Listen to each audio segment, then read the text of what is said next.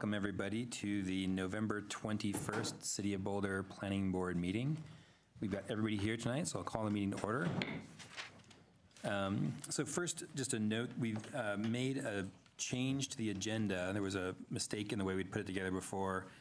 There was an item that was listed as a public hearing item. It's actually a call-up or a continuation from last time, which is the SNARF's site and use review.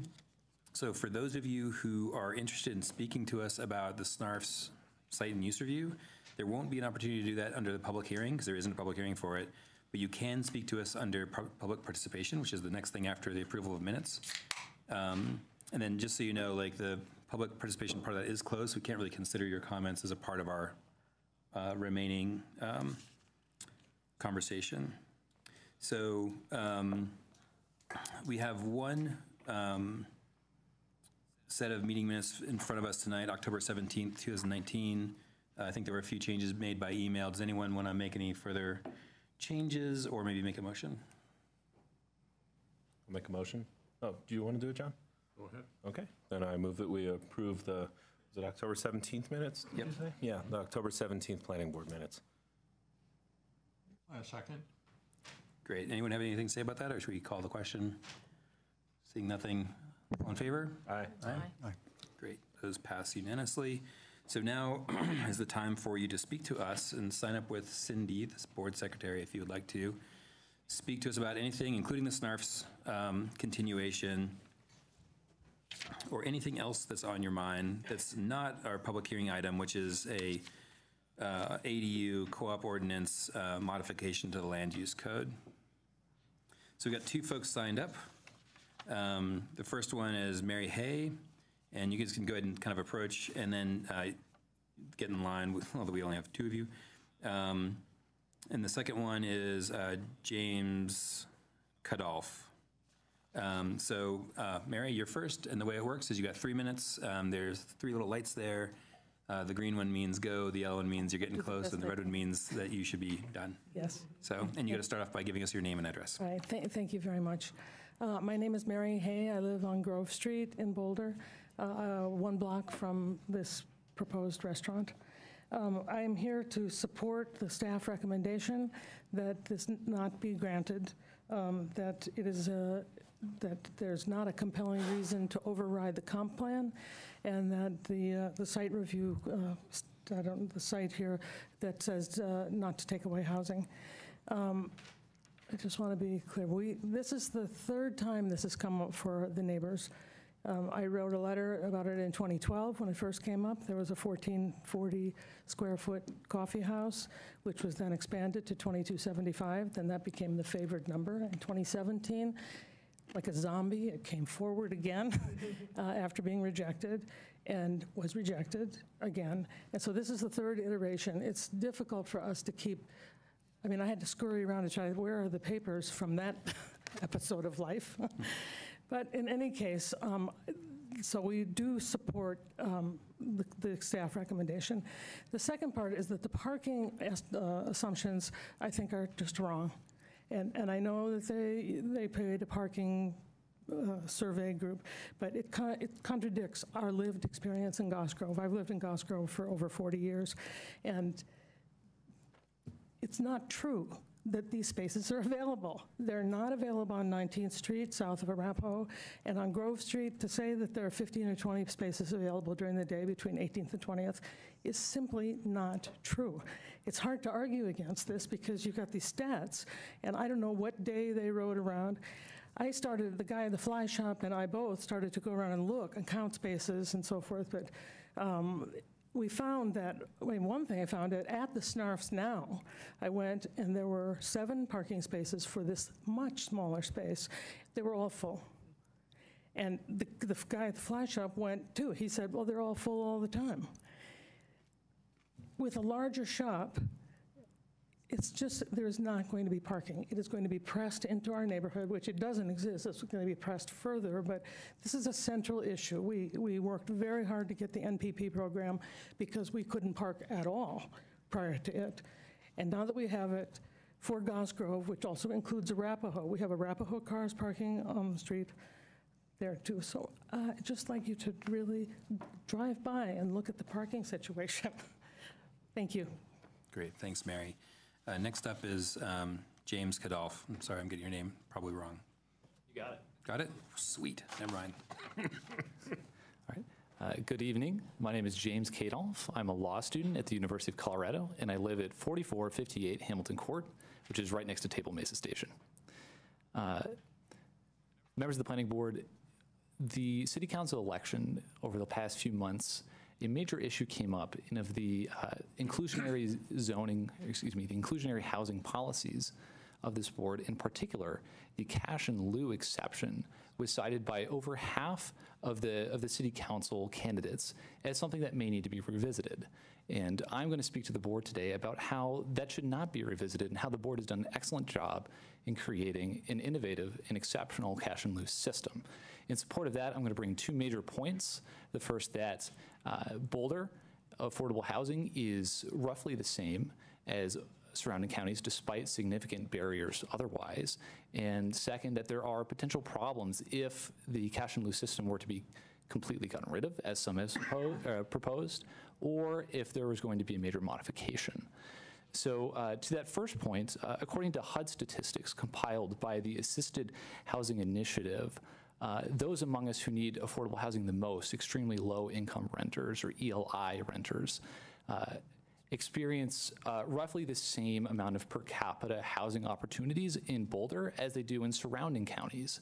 And that's despite a spike of housing prices in Boulder and a substantial volume of those people, those important people here in Boulder as well. And furthermore, the cash in lieu system in Boulder has been addressed by both the Lincoln Institute of Land Policy and Grounded Solutions Network to be an innovative and effective program at creating opportunities for groups who know affordable housing and have expertise to use money gathered by cash in lieu to apply those resources to people who need them the most. And to my second point, there are potential problems with getting rid of cash in lieu that some may have proposed in the past. Bloomberg economist Noah Smith identified the primary of my concerns, that being that if we were to get rid of cash in lieu and mandate all affordable housing to occur on site, that could lead to a potential decrease in growth here in the city of Boulder. And when you combine a lack of growth with the needs of this city and how much it is burgeoning and growing, that is a very dangerous combination. It may impinge on the need of affordable renters even more if cash in lieu was gotten rid of. So for those reasons, I urge the board to be very careful and for any modifications made to cash in lieu to be based on solid statistical evidence and policy rather than political impulse. Thank you. Thank you. Thanks very much. Anyone else, Cindy? We're good? Okay. Great, so we'll move into the discussion of dispositions, planning board call-ups and continuations. Also for comment? I didn't know that was the last one. Are you speaking? Okay, great. Great. Apologies, we didn't know you were over there doing that. Okay. Give us a sec before you start.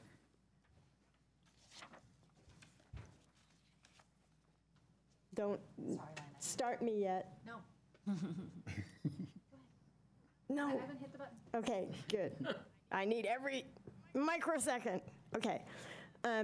First of all, I support on lieu because precisely we need to stop, put on the brakes on Boulder. Lynn, we know who you are, but can we get your name? Oh, Lynn Siegel, record, Mountain Heights. Okay. Okay. Now, I was thinking, what do I talk about tonight? But you reminded me, SNARFs. I wanted to bring up ADUs because if I'm to put an ADU on my space, then why should I? When I can only have 3 unrelateds, unless I can get a family person with their kids in my house, and that means one of their family members has to live in the outside building, and the first primary family member has to live in the house with me. What the hey? Why do I want to do an ADU? I thought you're trying to support including getting more housing. I have one out there, but I'm not going to do it. I'm not going to throw money at it without reason. You need to get more people, okay? This is like an ethnicity deal, you know, just because we're blood related, that's friggin' ridiculous. I'm sorry for Plan Boulder, John, or George, I forget. It's John. Okay, anyway, so that's my take on ADUs, okay? So OSO at 311, and this is gonna come up with South Boulder floodplain. And it's South Boulder floodplain, not CU South, okay? And that is, David Gear told me yesterday that, well, if it's okay at 311, there's some extra space that they gave us for, you know, up on along the ditch, like that's an excuse that they can encroach on the OSO for Building B at 311. That is violation of the Boulder Valley Comp Plan. I'm sorry. I asked our attorney, you know, because I expected a legal answer, but he just reminded me of what I already knew. So you need to do something about this. Also, they're digging up at 311 around the tower, which was hotly disputed, and they just demoed part of one of the landmarked cottages up there. Big problem. Okay, now let's go to Snarfs. God, 3 friggin' minutes, okay? Snarfs needs to be landmarked as the only affordable housing left in for CU and CU's impact on Boulder for housing. And if you want to say, oh, it was commercial before, now it's residential, now we can just turn it back to commercial again. Well, listen to this gal that was here that said it's impacting her parking. And listen to the fact, look at 21st and Pearl, which was community benefit and is now going to be office space, where the people can live right across the street in the high-end condos. Problems in paradise.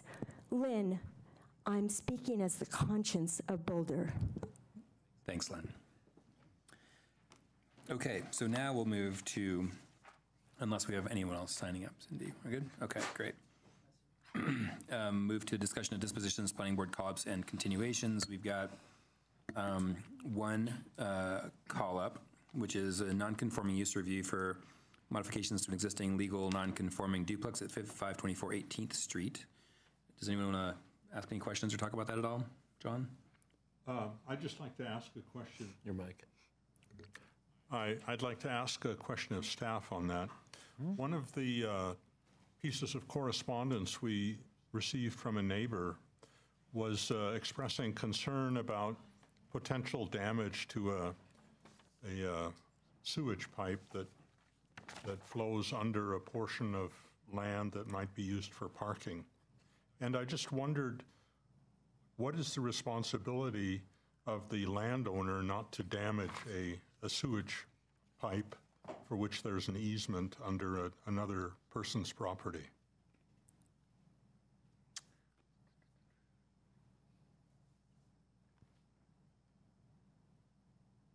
Because I didn't see that dealing with that was one of the proposed conditions of staff.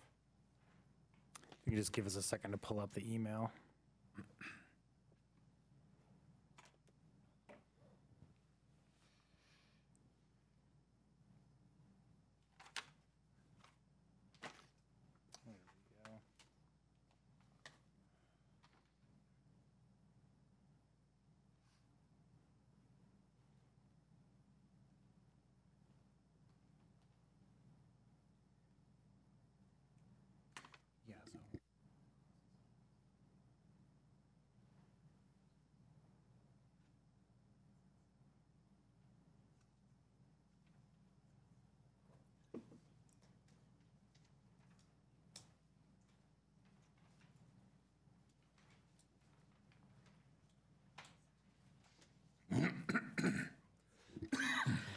So we only have very limited information available on this, but if this is a sewer line that's serving a neighboring property, it's either that there might be information in the easement on damages and so forth that occur with work that occurs on the property that might determine the liability issues, but it seems generally likely that the person who causes the damage would then be responsible for fixing it.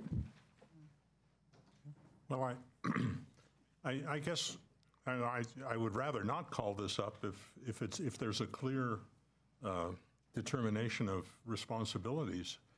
But the neighbor indicated that he was concerned that, some heavy truck might be parking on top of his sewer line and thus crushing it. But you can imagine there's all kinds of potential finger pointing if there ever were to be a problem. And I'm just wondering if there's any way that this might be dealt with right now. Maybe to rephrase John's question is if he were to call it up under the use review criteria, would we have a way of dealing with that issue?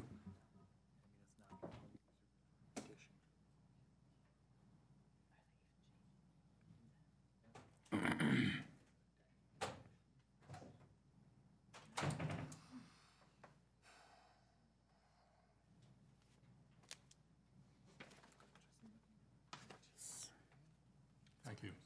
Yeah, That was to put a fun fine there. point on it. Here to help.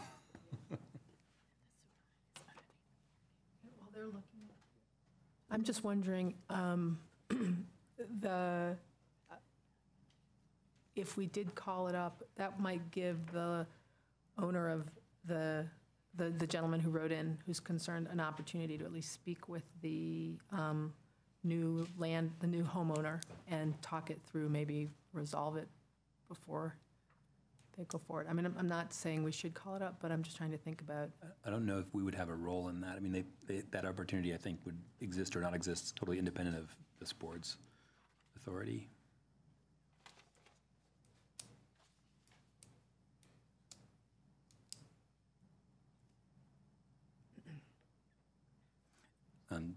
I don't know for sure about this one, but sometimes in the past we've found out that while there are things that we want to consider on a call-up, if the criteria that are in front of us for that, like use review or a non-conforming use review, or expansion of a non-conforming use review, there's really explicit criteria for that, and so we can't really say like, oh, you got to deal with that other thing also. So if we call it up, often if it's not part of the content, we just can't do anything about it anyways.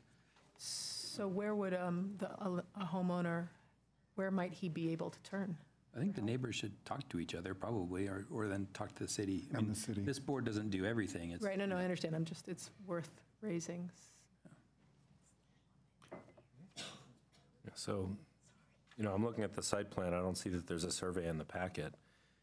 And so, John, there are 3 parking spaces on sheet A1 in this site plan for the residents.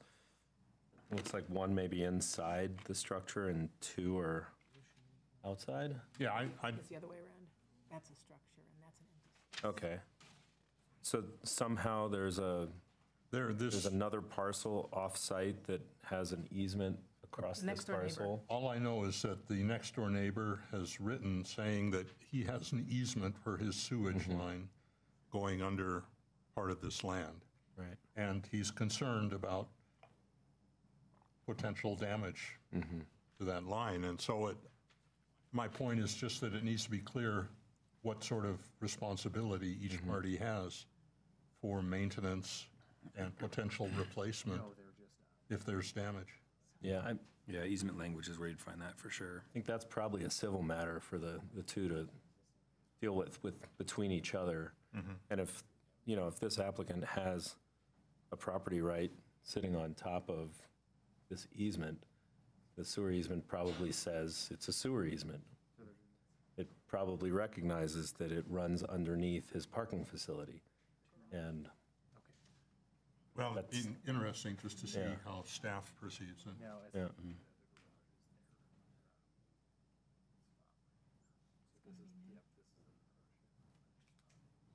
I mean, potentially, I can imagine there's some limitation that there can't be construction on top of that would prevent access, but Let's see. Yeah, so we couldn't see in the packet where the sewer line is located. Generally, there is a restriction in the code on building a structure in another person's private easement. So I suspect that maybe the sewer line is underneath just the surface parking that's proposed on the lot. That's the only thing that makes sense. But otherwise, what the code does protect is that no structure can be built in a private easement unless the city can determine that that's allowed under the easement terms or there's consent from the property owner. And that's that's part of the general requirements in Title IX. It's not really part of the use review. So it wouldn't be part of the review that you guys would be doing if you called it up. But it would be part of building permitting. Yes. They would review for that stuff at that point in time. So it's not an issue that we can actually have any impact on? Review. Correct. Okay, thank you. Cool. Good questions, though. Thank you, John. And thanks, everybody, for giving some time for staff to come up with a good question on that. Good answer, rather. So then we'll move to item 4B on our agenda, which is a continuation from our November 7th meeting, consideration of a site and use review, LUR 2019-00042, for the Snarf Sandwich Shop. I believe we have, Yeah, we just have some brief remarks. So good evening, members of the board. As the chair mentioned, on November 7th, the board directed staff to go back and draft conditions of approval and some approval findings based on the board's discussion from that evening. So we've prepared that. We've included that in your packet. I think what we're asking the board to do tonight is to consider the findings of fact that we prepared for you for a recommendation of approval, and then also to consider the proposed conditions of approval and discussion as to whether or not those are adequate. great. Thanks, Charles. Appreciate it. So if everyone's had a chance to read through that and give it some thought, basically our process is going to be to go ahead and take action or not take action or do our deliberations right now. So if anyone has any questions of staff, we can maybe start off with that. Is that a question, Sarah, or do you No, just want to kick it I off? have a condition I'd like to raise, but I'll wait until.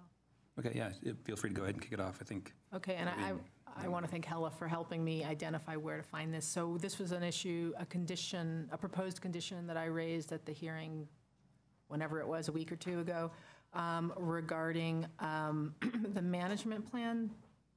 And it just struck me that we had just heard the management plan, the use review for Picas, and they were trying to be very thoughtful of their residential neighbors and closing off the outside music at 9 p.m.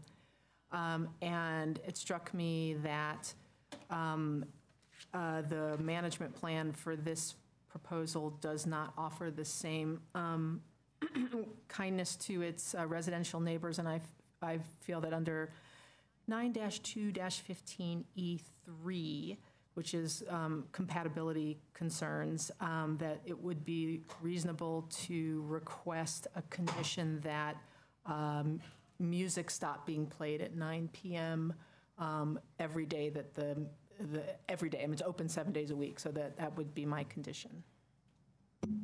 Great. Anyone want to talk about that? And just to clarify, you mean outdoor music? Outdoor music, yeah. No, they can have no music at all. No, just outdoor music. I think that's a very good idea. I agree with that. Other thoughts? I agree too. I would be fine with that. Peter, Harmon, chiming in or no? Yeah, I didn't think there was going to be any music. We asked Mr. Snarfs. It actually said about- in the proposal, outdoor Yeah. music. Yeah. His answer was, I make sandwiches. Exactly. Which is not the same thing as no music. That's answering a different question. Okay, is everyone, just sort of quick straw poll? I think everybody basically said yes. Are we kind of cool with that? Okay, great. Does anyone want to make a motion on this? I'll make the motion, if you'd like. Would you like me to read it first? Yes. I thought we're done with this. And see, now you can make whatever motion you want. She's committed, so. I'm committed.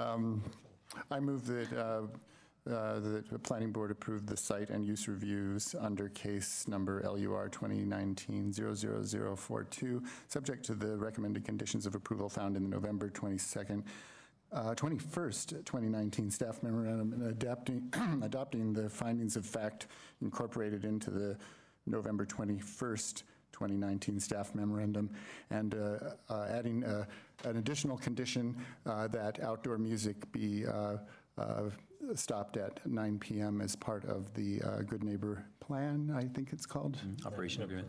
Yeah. Now I can second it.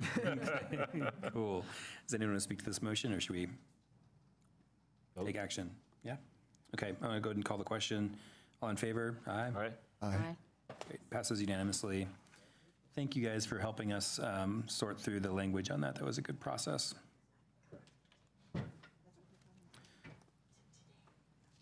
Do you guys want a couple minutes to change over? No, we're just, Kathy and I are going to swap out. Okay. Because we could take like 2 hours if you want and come back. Peter's like, Okay, so our next agenda item is a public hearing and recommendation to city, or potential recommendation to City Council on an ordinance amending Title IX Land Use Code to clarify ADU standards, including ADU occupancy standards, and to update the roof pitch standards for the detached ADUs greater than 20 feet to be greater, like modify the height to be greater than 20 feet and up to 25 feet in height to allow the conversion of existing accessory buildings to ADUs. And we'll follow the normal public hearing process on this. We'll have a presentation from staff. Planning board can ask them some questions. We'll then have a presentation, or no presentation from the applicant because there's nobody applying for this. We'll take public hearing comments at that point in time, and then we'll return the matter to the board for deliberations. So staff, take it away. Good evening, board members. Some or all of you might recall that in February of 2019, the latest updated accessory dwelling unit regulations went into effect. The ADU regs have been in place for a number of years, but they did go through a kind of a holistic rewrite in 2018, with February being the implementation date. So since that time, we've been monitoring the applications that have been coming in and seeing how effective it is. And during the course of that time, we've found some ambiguities in that code and some cleanups and clarifications that are necessary. So that's the ordinance that's before you tonight. We're calling it a code cleanup and update ordinance. And Andrew Collins is going to walk you through that ordinance. Yep, good evening, board. I'm Andrew Collins. The purpose of tonight's item is for planning board to make a recommendation to city council on an ordinance amending subsection 964A accessory units to modify the roof pitch standards for existing legal accessory structures that are converted to an accessory dwelling unit and to clarify the existing ADU standards along with related details. So the proposed updates to the ADU regulations would do four things. Number one, they would allow for an administrative modification to the roof pitch ratio standard for legally existing accessory structures converting to a detached ADU that is over 20 feet in height. It would limit the architectural design consistency requirement for detached ADUs to only new construction. It would also add language that would clarify or state that cooperative housing units and ADUs cannot be located on the same lot, and then clarify the occupancy of dwelling units and ADU code language and related definitions. So the intent of the ADU regulations has been to foster additional housing choice in the form of ADUs, including the conversion, again, of legally existing accessory structures into detached ADUs. As Carl mentioned, the ADU ordinance was adopted by council in December of last year and went into effect in February of 2019. Again, we've identified some ambiguities and unanticipated situations, such as some barriers in the code to allow the conversions of legally existing accessory structures to ADUs, and also the ambiguity that may exist between allowing ADUs and co-ops on the same property. The intent of the ordinance, as Carl mentions, is for cleanups and limited updates to the code. So the first two updates are to the ADU design standards. Currently, the legally existing accessory structures may not be able to reasonably convert to a detached accessory dwelling unit when the existing structure conflicts with the ADU design standards. Specifically, there's a roof pitch ratio requirement of 8 to 12 or greater for structures that are 20 feet or taller. We've had some instances where there's been legally existing structures that have a lesser roof pitch. And then secondly, we also are proposing to change the architectural design consistency standard, which requires the ADU to be consistent architecturally with the existing residence or with adjacent buildings along the side yard lot lines. And so while this may be appropriate for new structures being built It represents a barrier that could be cost prohibitive if you have to adjust your roof line or your roof pitch or do some other architectural facade redesign of your existing building. So we're proposing two things to address these. One, allowing a modification to the roof pitch height requirement for legally existing accessory structures only that meet the requirements and are not increasing their overall height or size. And then clarifying that the detached accessory dwelling unit architectural design standards applies to new construction only. On the left of the screen, we have an example of a legally existing accessory structure that doesn't meet the roof pitch ratio requirement. It's again 8 to 12, so 8 feet vertically to 12 feet from the center point out horizontally. In this case, the accessory structure is 22 feet in height, but only has a 6 to 12 or lesser roof pitch and wouldn't be able or eligible to convert to a detached accessory dwelling unit. So try and remedy these types of situations. The third proposed change is in regards to cooperative housing units and ADUs on the same property. This was not a scenario anticipated at the time the co-op housing or the ADU regulations went into place in 2017 and 2018 respectively. As such, the code doesn't currently expressly indicate whether an ADU or co-op can be on the same property. So there's some ambiguities there, and there has been some concern there could be some unintended impacts to neighborhoods if they were to develop concurrently on the same lot or property. Certainly, we're open to hearing other suggestions as well, but our proposed code change initially is to expressly prohibit having both a co-op and an ADU in the same lot or property. The fourth change, proposed change, relates to the ADU occupancy language. This is a clarification. There's some inconsistent terminology across sections 963, accessory units, and then in 985, the occupancy of dwelling units, as well as definitions. It shifts at points between persons and roomers in an inconsistent manner, as well as not consistent with how it's been implemented. So staff is proposing a code change to simply align the language of persons and roomers in a consistent fashion across the sections, and add a new definition of roomers to the code, which is not there today, and then clarify the accessory dwelling unit definition as well. This proposed code change would not impact the number of occupants allowed. That would not change as from what it is today. Also want to point out the most recent draft of the proposed ordinance is attachment A in your packet. The memo itself contains some older draft language, so I would refer to attachment A as we move forward. In terms of public feedback, we have published notices in the planning newsletter. We talked to potential applicants and pre-applicants about the potential updates. We have received some recent emails to the planning board, including from the Boulder Community Housing Association, expressing their support for allowing ADUs and co-ops to exist on the same lot or property, opposed to the initial staff recommendation to prohibit such a scenario. So our staff recommendation for planning boards to make the following motion on the screen to recommend that City Council approves the ordinance as generally found in attachment A to update the ADU standards. Just really quickly, next steps, this is scheduled for a first reading at Council on December 3rd and a public hearing and second reading on December 17th. We do have also the detailed code language on additional slides if you want to see that, and so we'll be happy to answer any questions. Great, thanks, Andrew. Questions? We'll start at the end. David, and then Sarah. Okay, yeah, with regards to the cooperative housing situation, I saw the concern about unintended consequences. Do we have any more information about what some of those concerns might be, or where they might be coming from? Because I just couldn't quite figure out what those might be. It would be, I think, stemming from an intensity standpoint, and just it wasn't necessarily something that was thought through previously. So concerns about ownership, questions regarding ownership of the co-op versus the ADU. There's different parking requirements for ADUs and co-ops. So I think in our initial thinking, it was a loophole that may exist, and so our initial recommendation was to simply prohibit those two from existing, but we're open to additional feedback. Is there any occupancy, I mean, the overall lot has occupancy limit for a co-op versus a non-co-op situation.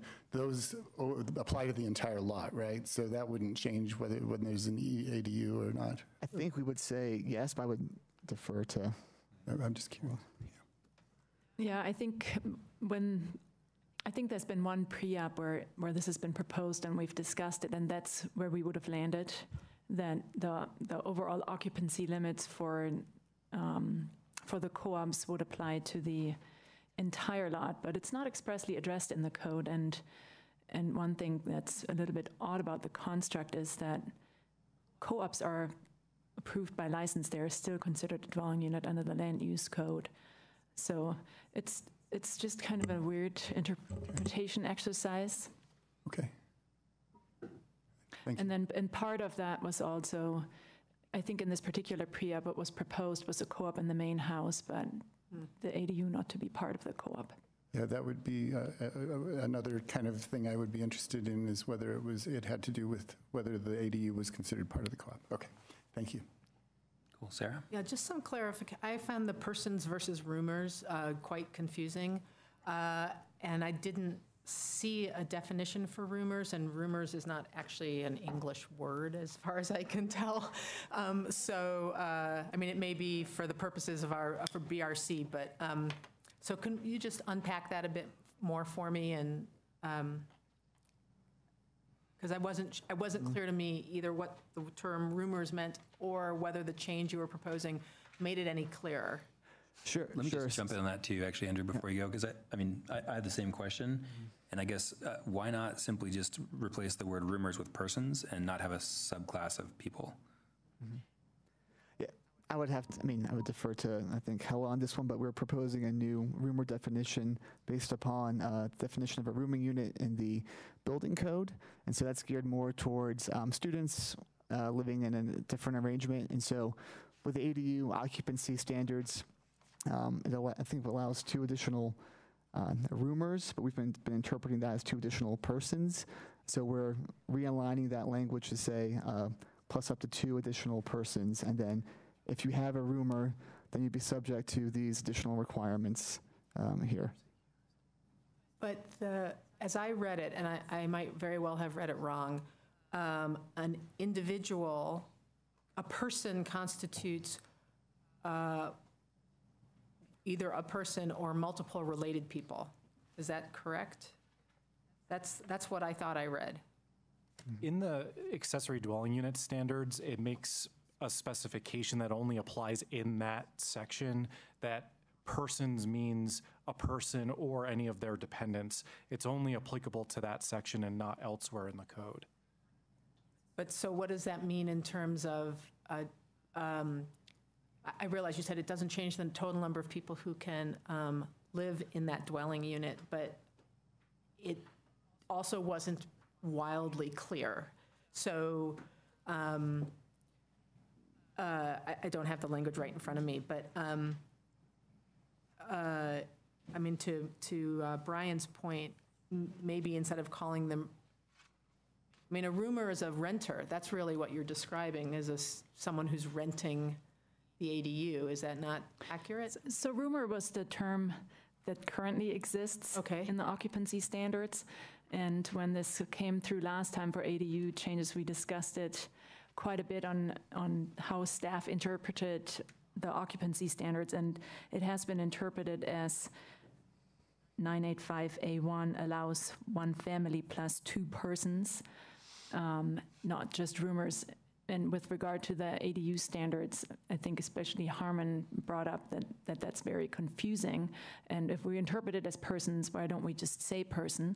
So we're implementing that here by changing it to person. But there is an additional sentence that creates a floor area restrictions for roomer uses. And it used to be that there was a rooming unit use in the code. It's no longer really acknowledged, but there's still some out there. And I think that's what it relates back to. So we didn't want to take that floor area limitation out of here, but we wanted to make clear that we interpret the occupancy standards as 985A1 allows a family plus 2 persons. So does the roomers, the second sentence, quarters that roomers use shall not exceed, does that refer to what we used to call the internal ADUs? No, it's kind of it's an old use that used to be in the code, and I think that was more common back in the day, where students would rent just individual rooms without actually also using the kitchen and so forth. And we wanted to, and part of the interpretation of the occupancy standards and the intent of the ADU changes that were adopted were to allow the people that were going to be allowed within a dwelling unit to be placed in either the ADU or the principal dwelling unit as the occupants of the lot wished.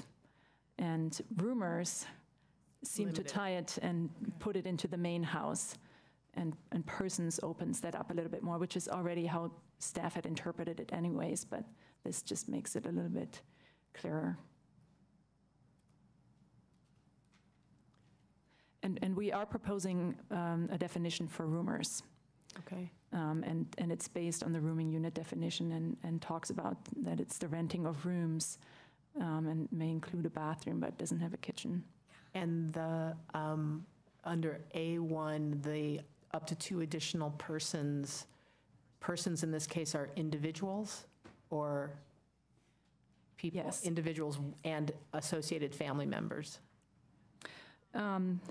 Persons is individuals, and then for an ADU, the language states, for an ADU it says, and then we look at the whole property as one. The occupancy standards apply as if it was just one dwelling unit. However, you can look at 985, and all the persons that are allowed in there may be on the property, in the ADU or in the principal dwelling units, and any of their dependents. So if you can have a family plus 2 people who are unrelated, those are the 2 persons, and then if there's an ADU on the property, anybody who is a dependent to any of those people, those 2 unrelated individuals or any of the family members, they would be part of the family already anyways, I guess, they would also be allowed on the property. Mm-hmm. Okay, I appreciate the clarification. Thank you.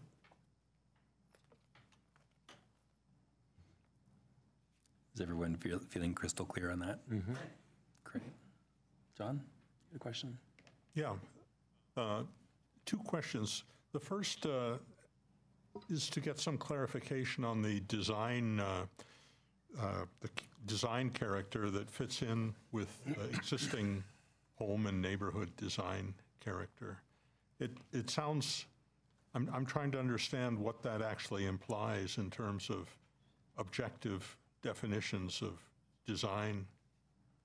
Is there an objective way of knowing whether the design is consistent with existing housing design, or is that a subjective determination of staff?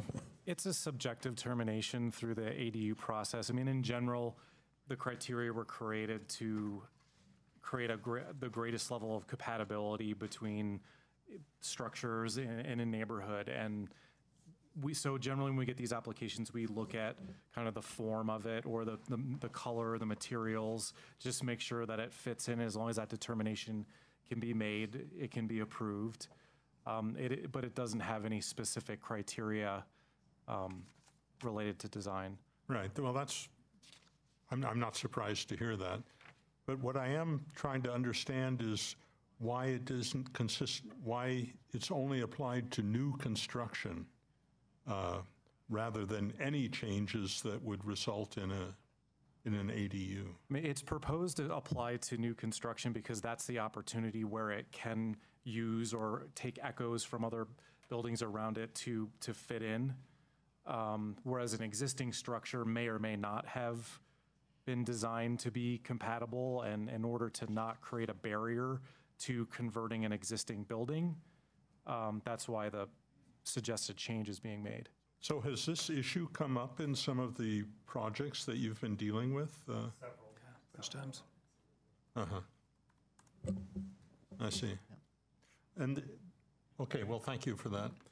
The other question I had is maybe more for Hella than the others, and that is, we received some correspondence talking about issues particularly in Lyons, I think, where people have effectively subdivided lots between an ADU and the main dwelling by creating an HOA and selling parts of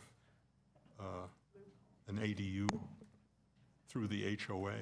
And I'm just wondering, is that something that could happen in Boulder under the existing regulations? I've looked at our ADU regulations, and I think it might be possible to set it up that way. It would have to be very cleverly drafted, and it would not change any of the requirements that exist under the ADA regulations. So all of the requirements that apply to ADUs still would still have to be met. There would still be the size limitations that apply to the ADU. The two units would be tied together in terms of occupancy, because we look at the occupancy of the entire lot at that point in time.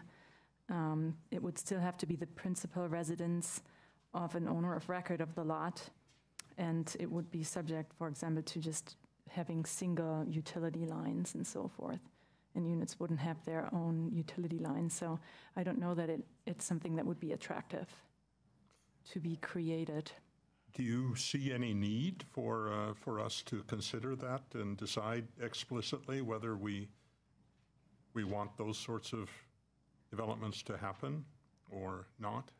Well, we are not aware that has occurred in Boulder.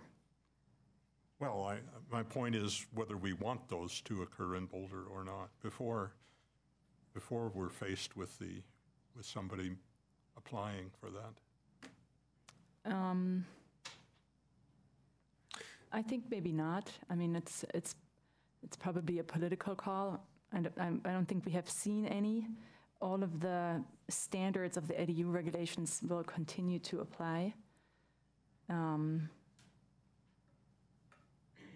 Yeah, I don't. And then there are restrictions under state law with regard to condominiumization. You can't prohibit a property from being condominiumized, and you can't impose requirements on a property that is condominiumized that are not applied to a property that is a different form of ownership. So that limits what the city can do, and I think it's mostly requirements as currently already exist that can disincentivize that kind of structure. Thank you. Yeah, I just have a comment also, and maybe this will spur some conversation. I'm reading the email that Holly Rogan sent us on the 19th, and under heading A Few Facts, the first bullet says, to turn a property into condos, the property owner must simply form an HOA and file the necessary forms with the assessor's office. It costs about $20,000 to do so. And, I don't think that, I don't know where you get the number 20,000, but I also don't know if this is making it seem a little easy, because you have to file a condo map. Mm-hmm. You actually have to have a survey that creates different ownership parcels. And that certainly doesn't just get filed with the assessor, and the city gets to approve or deny that condo map. So, I think we'd probably want a little bit more information than what we've gotten. It might be worth suggesting to City Council when the ADU thing comes to them, to ask some questions for staff to explore, maybe, so we do get more information. It might be a separate tendril than this whole topic. I mean, it's more something that staff can research and give us input on later. I don't think this is something we'll decide now. I think we can talk about it among ourselves in the discussion section, but I think staff's input is very interesting and useful here. So, and I do see that it's desirable to consider this before we're faced with the actual issue, rather than waiting for someone to do it, and then we have to figure out how we respond. And I'll also point out that the second bullet says there's no mechanism to alert the town that someone has condoized their property. To discover them, one must search the assessor's website. And again, the condo map has to be approved by the municipality. So that's the method to... The city of Boulder does not approve condominium maps. We usually are not aware when somebody condominiumizes. Because the other jurisdictions in Boulder County, at least Lafayette and Louisville do. So, maybe that's one way of looking at it, as having a backstop of city approval of condo maps. And the examples that were attached to the emails, they were subdivision requirements for condominiums. But if it was required here, it probably would have to be required in all of the other circumstances as well, the creation of townhomes and condos and in multifamily dwellings and so forth. And the city does have no involvement in that at this point in time. Yeah, from an anti-discrimination perspective, yeah. Well, I don't know why you would create a subdivision process just for this particular scenario, but not other condominiumizations. Yeah. Other salient questions before we hear from the public? Everybody good? Okay, great. We'll go ahead and open the public hearing. Oh, we have a bunch. Great, we got a whole bunch. We'll be more exciting that way. We got, so I'm gonna call you guys up 3 at a time, and you guys can come and stand up and get in line so it goes a little quicker. Or sit in the front row. We have 3 empty seats. Yep. Pack the front row. And so you guys all probably know the routine, sort of, since you heard it before, but you get 3 minutes. The green light means go, yellow means you're almost out of time, and red means you should stop talking. So first one up is Rob Ross. Then we got David Adamson and Claudia Hansen-Thiem.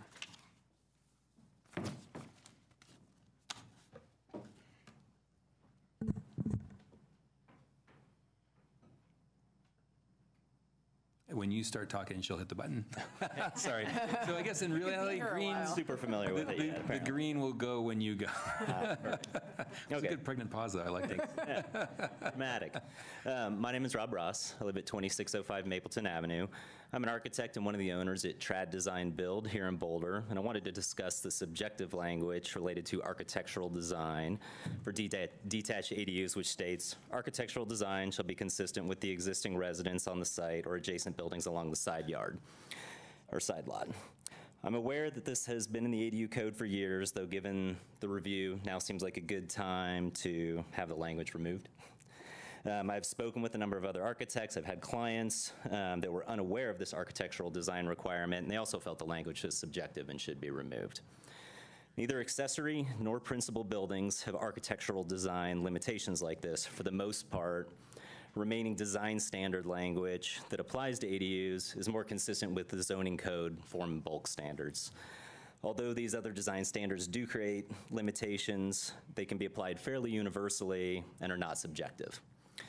As for ADU architecture fitting with the principal buildings and neighboring structures, we should think about the character of the existing housing stock or how newer remodels in those areas are changing neighborhood character and how that will influence the design. Or split-level homes with 11-inch siding or brick ranches, what inspires homeowners or those of us in the design profession to come up with something new? I don't think so. When I walk down alleys in our neighborhoods, the architecture often does inspire, at least me. The variety of character from historic garages to modern accessory buildings to funky sheds and DIY chicken coops. The alleys have always been a place for beautiful and experimental architecture. When we build small, it often frees up resources or opportunities to do something different, something unique. So I request that the reference to architectural design be struck from this ordinance. It has no place in the regulation of our backyards. Thank you. Thanks, Rob. So next up is David Adamson and Claudia Hansen-Thiem, and then Lincoln Miller. Good evening. David Adamson, 815 North Street, and I'm the executive director of Goose Creek Community Land Trust, and I'm the other expert co-op housing organization. And I would, despite their great intelligence and wisdom, I'd like to oppose the staff recommendation. I've been very involved in helping to develop more co-ops. We've had little traction in this much debated subject, and the barriers to developing co-ops are already considerable. And we're not talking about occupancy.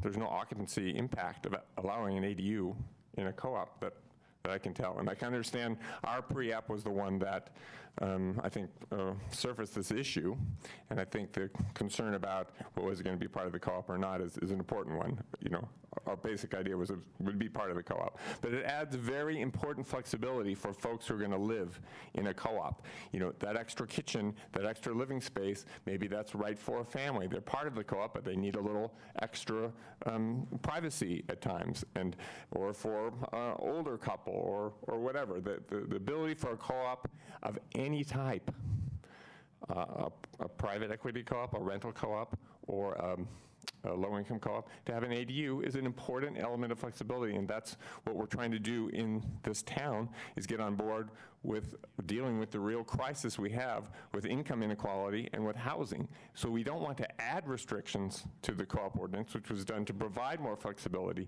help more middle-income people, help more families. So I would be very disappointed if we went with the staff recommendation in this case. As a co-op developer and as someone who's seeing many other co-ops in an attempt to form, I just don't see, I think cleaning up is always a good idea, as my wife often recommends.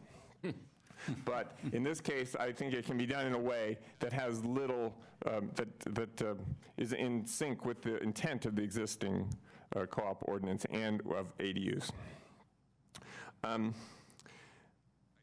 I made a point there that the co-op should be able to have within an attached structure, the ADU should be able to be of any size.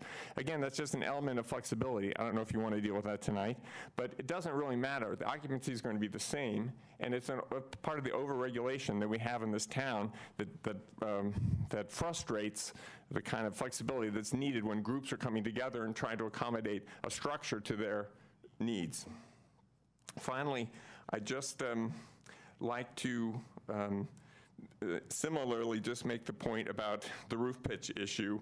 You know, this is overregulation. I have a modern house myself, and the existing accessory unit has a pitched roof, but I want to make it a flat roof. So, you know, let's reduce the regulation of people trying to create diverse living situations. Thank you. Great. Thanks, David. Claudia Henson-Thiem, Lincoln Miller, and then Alana Wilson.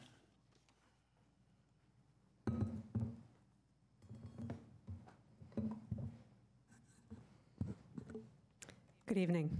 My name is Claudia Hansen-Thiem. I live in Boulder, and I'm speaking tonight on behalf of the Boulder Community Housing Association, or BOCHA, which is a group founded in 2013 to support and advocate for diverse forms of community living. Members of BOCHA were surprised to see language related to co-ops amongst the suggested revisions to this ADU ordinance. And we're disappointed that staff is suggesting additional restrictions on these forms of housing that support so many of Boulder's stated goals. So the staff memo suggests that co-locating co-ops and ADUs would, quote, likely generate additional impacts to neighborhoods that were not intended. And to be honest, we're not sure what those impacts could be. Indeed, we don't think there's anything about allowing an ADU on a property that necessarily overrides elements of the co-op ordinance that were put in place to safeguard nearby neighbors. Co-op occupancy limits are set at 12 persons in low-density residential zones, and staff may have other interpretations, but we see no reason that adding an ADU would change this limit. It would simply change how people are distributed on an existing lot. The co-op ordinance also mandates strict limits on resident parking. Regardless of size, co-ops must limit on-street parking to 3 cars, and again, this requirement would not change with the presence of an ADU. We know that occupancy limits and parking are major concerns in the community, but we simply don't see how combining co-ops and ADUs would change these impacts. Meanwhile, we think there are good reasons to allow these two types of housing together. David spoke to some of them. First, doing so would expand the number of properties available for community living. Only a small fraction of existing Boulder homes are suitable for co-op occupation, so including homes with ADUs preserves flexibility for people trying to organize them. A second benefit of co-op and ADU combinations, and this is one that I personally find the most compelling, is that semi-private living actually opens up shared housing to a broader cross-section of our community. Currently, living in a co-op house requires an intense commitment to sharing space, and this typically attracts young adults, single people, and others who are comfortable in group settings. but the economic and social benefits of community living are also attractive to families with children, older adults, and people who simply desire more privacy in their day-to-day lives, and ADUs provide this option for them.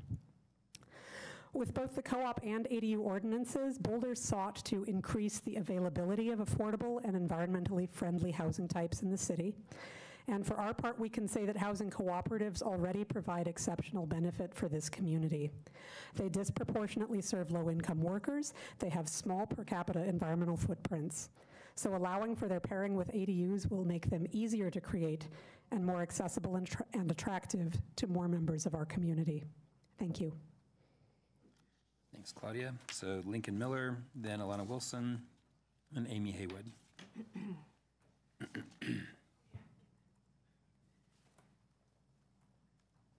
Good evening. Lincoln Miller, Boulder Housing Coalition, also Boulder resident. So I also am staff for an organization that is, quote, an expert cooperative housing organization, or ECHO, under the new cooperative housing ordinance. So we have reviewed and looked at all of the applicants that have received a license under the new cooperative housing ordinance. And we're just not seeing the things that were described, additional impacts. We're not seeing any ADUs and co-ops coming together so far in any of the applications. So there doesn't appear to be an existing problem with ADUs and co-ops. But what I can tell you, as the Boulder Housing Coalition staff person, is that we have a property, Chrysalis, that's been around since the 90s. It has a detached cottage. It's a fourplex, grandfathered in fourplex. With 16 occupants. It doesn't use the co-op ordinance or the ADU ordinance, but it has an effective ADU building that has been used to support low-income families and single parents for more than 2 decades. Folks have lived in that building and been part of the community, and it's worked for small families. There's a single parent living in there right now. In addition, at the Ostara Cooperative, what we've seen is, well, let me describe that building real quick. It's got 8 units, 6 of which is a rooming house, 2 of which are retained as attached 2-bedroom units. Those units are functioning like ADUs and co-ops could together, and they have 2 single-parent families with 5 children in them, and they're very affordable. And they've been in existence for since 2013. So what we see in the real world of co-op development is functional ADUs and co-ops working out together very well. So I'd like you to consider allowing co-ops and ADUs to be together. I mean, and I guess the final thing that I want to say is every time we work to make things more restrictive, we limit our choices. And what that does is it puts upward pressure on every square inch of land in all the single-family homes, and it increases the odds that every one of those homes is going to be scraped, and the biggest mansion that can be built is going to be built. We need to be more flexible and more nimble, not more restrictive. Thank you for your consideration. Thanks, Lincoln. Alana Wilson, Amy Haywood, and then Emily Wingier. Hi there, I'm Elena Wilson. Thank you for your time this evening. I live at 748 10th Street, which is the Pickle Brick Co-op. I've been at Pickle Brick for 2.5 years, and I previously spent 5 years living at the Chrysalis Co-op, which Lincoln mentioned is part of the Boulder Housing Coalition. I'm here to just convey a little bit of what that personal experience was like, living in a house, Chrysalis, which had both the cottage-like ADU space that Lincoln described and also a basement unit that was sort of functioned as a separate apartment. I lived with 2 single moms in my time there, the first of whom had 2 kids, and she chose to live at our co-op, both for the community, but also so that she could put her infant in a sling on the front and then hold her 4-year-old daughter's hands and walk across Spruce Street to the daycare and deliver her daughter before she went to work. The second single mom that I lived with was a teacher and lived at the co-op in the apartment to have her own space, or in the cottage to have her own space, but also to have the built-in childcare that came with having 14 other adult roommates. So that combination was really beautiful and really functional for people who, like a typical or like the rental co-op that I'm in now wouldn't work for. And so I really strongly encourage you to consider continuing to allow that for future co-ops, for future families in Boulder.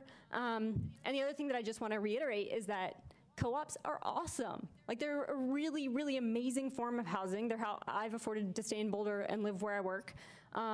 They provide built-in like community and social structure and responsibilities that are distributed equitably across everybody sharing the home space. And we use a fraction of the energy, water, natural gas resources that other households use on a per capita basis, so they're directly in line with all of the sustainability goals that we have as a city. And the best part is that I'm gonna go home at 7:30 and dinner is gonna be on the table. I didn't have to cook it, and I'm not gonna have to clean up after it because my cooking shift is not until Sunday. And if anybody ever wants to come have dinner with us, we have family dinners 5 nights a week and would love to host you. Thank you.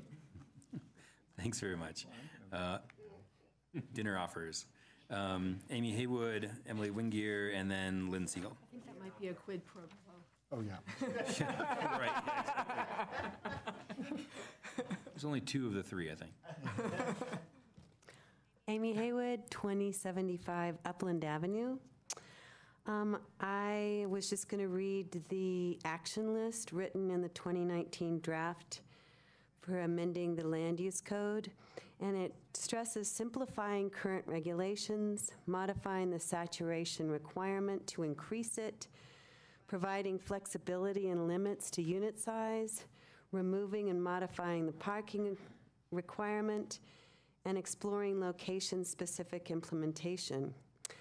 In our neighborhood, it's a combination of old ranches and square block new kind of cement modern construction. So often throughout Boulder you do not see architectural uniformity.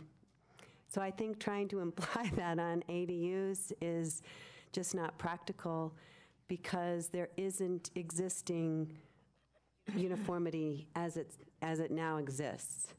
I think that I don't know how you decide if you don't have a code, but there aren't that many ADUs getting constructed, and so if you had a board that went and helped design codes that would be appropriate to a certain neighborhood or to an ADU that wants to be constructed, that maybe you could help inform some design aspects that a homeowner could implement. I don't think it would require that much time or staff to do that. I think just in general, and it's for my own benefit also, that I would legalize all pre-existing ADUs that are illegal because I think we are providing an amazing low-income housing source for the city, which is really important. And I think ultimately we need to, instead of discouraging shared spaces, encourage shared spaces. Sharing resources is very important to combating global warming and also loneliness, that is one of the greatest suicide factors in suicide. And I think that when people live in community, people are watching out for them and helping each other, and it's really important. And the alternative is already by right that you can build a 6,000 square foot home, that the large, big developers are getting everything they want, but the alternatives are not provided for other people in Boulder. Thank you. Great. Thanks, Amy. Emily Wingear, and then Lynn Siegel, and then Kurt Nordbeck. And if that's the last person who signed up, if anyone else wants to sign up, this is the time to do it. Hey, so I want to echo some things. The ADUs help with the income disparity and the housing crisis, and also traffic problems. Sorry, can you say your name for us too? I probably got it wrong. Just said it, but it's Emily Wingear. Wingear, okay, Yeah. thank you. Okay. So ADUs help with the income disparities, the housing crisis, and the traffic problems because people can live in Boulder more easily rather than having to commute into Boulder, where there are so many businesses and not enough housing for the people who work at the businesses. And also, I want to propose that where we put more people in a house, we could maybe get RTD to help out by creating an EcoPass system for these places, because if we're going to have limited cars, which I think is a good idea, then maybe we can provide alternative transportation and promote that aspect of our culture in Boulder. I would like to have more liberal rules for ADUs so that we can use more empty rooms in houses. There have been a lot of huge houses go up, and then when the people leave Boulder, then it's hard to get 3 people who can afford to actually pay the rent on those huge places, so we have empty space. I think we should increase the number from 3 unrelated people to something that is more like a ratio of the rooms available or the square footage available, so that we don't have so much empty space that people can't afford to use. I think, not everybody's a college student, so it doesn't really apply to the problem on the Hill. There are like places in North Boulder, huge mansions on Upland that are sometimes empty. So I think reducing the regulations to encourage diverse living situations is a smart thing to address all these problems I've mentioned before. I agree with allowing co-ops to have ADUs, everything they said. I just want to second the motion, third it, fourth it. I grew up in a co-op. I'm 60 years old, and my dad was a minister. My mom was a Sunday school manager, Christian education. So, he was a seminary professor, and it's like, it's not just hippies, okay. Let's see, encourage them in existing houses. Let's see, said all that. Yes, and then I think it's really important, I'm a conservationist, to conserve resources instead of using all of these natural resources to build more places. If we have all these empty places, it's like we need to protect the planet, so there's so much that goes on that's waste in building when we have enough that we could fill. Thank you. Cool. Thank you, Emily. Lynn Siegel, and then Kurt Nordbeck. Lynn Siegel, Mountain Heights. I just realized when I saw your roof pitches, all this time that I thought I could have an ADU, when I've had 17 people at my house at one time, until the city regulations came down on me. No complaints, 7 years, on the edge of Mapleton Hill, 17 people, no problem, okay? Would be a problem probably if every house wanted to do that, but just saying, the person's responsible.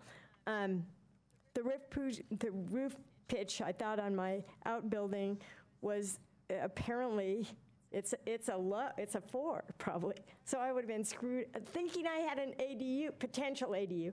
But like I said, I don't know if I want to put an ADU on there, because why? Got 3 people in my 1,800-foot house, which is way too big already anyway. And yet Dan Caruso, has got 16,000 square feet for 3 people. Like she said, what's wrong with this picture? So, Marpa House, I recommended to Robbie's group here, the landmarks, that should be landmarked as the culture that it was. 40 years on the hill, 40 people, completely efficient use of the space. You look in 100 years from now, and you're going to see ratios of how many people to a kitchen and how many people to a bathroom.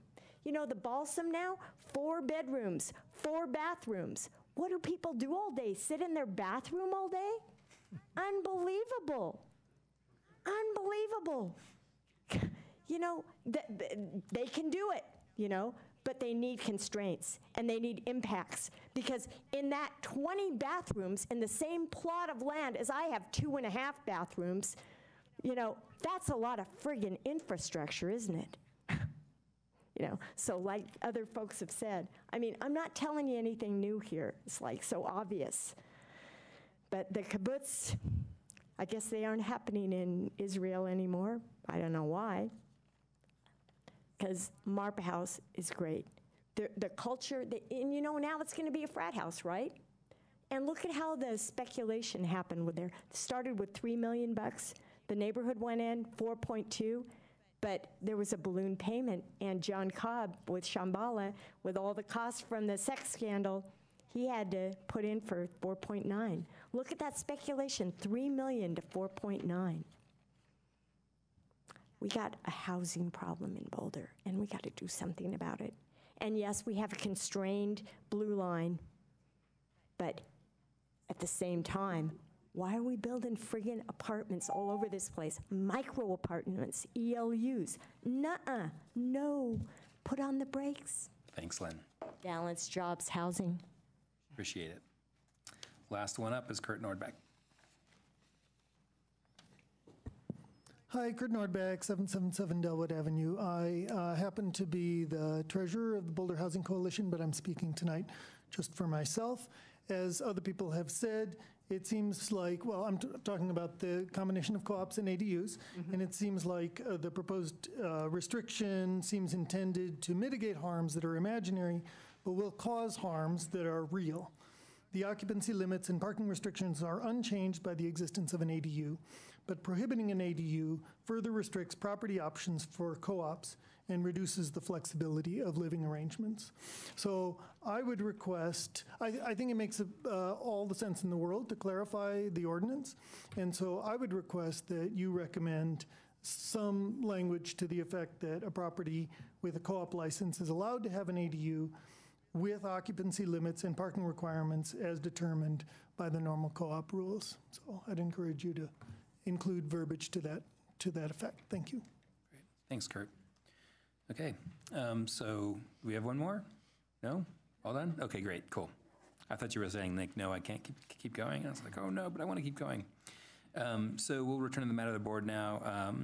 Do we have key issues up here, or do we not have a slide for that? Motion language. Let's go back to the 4 topics one by one. That works.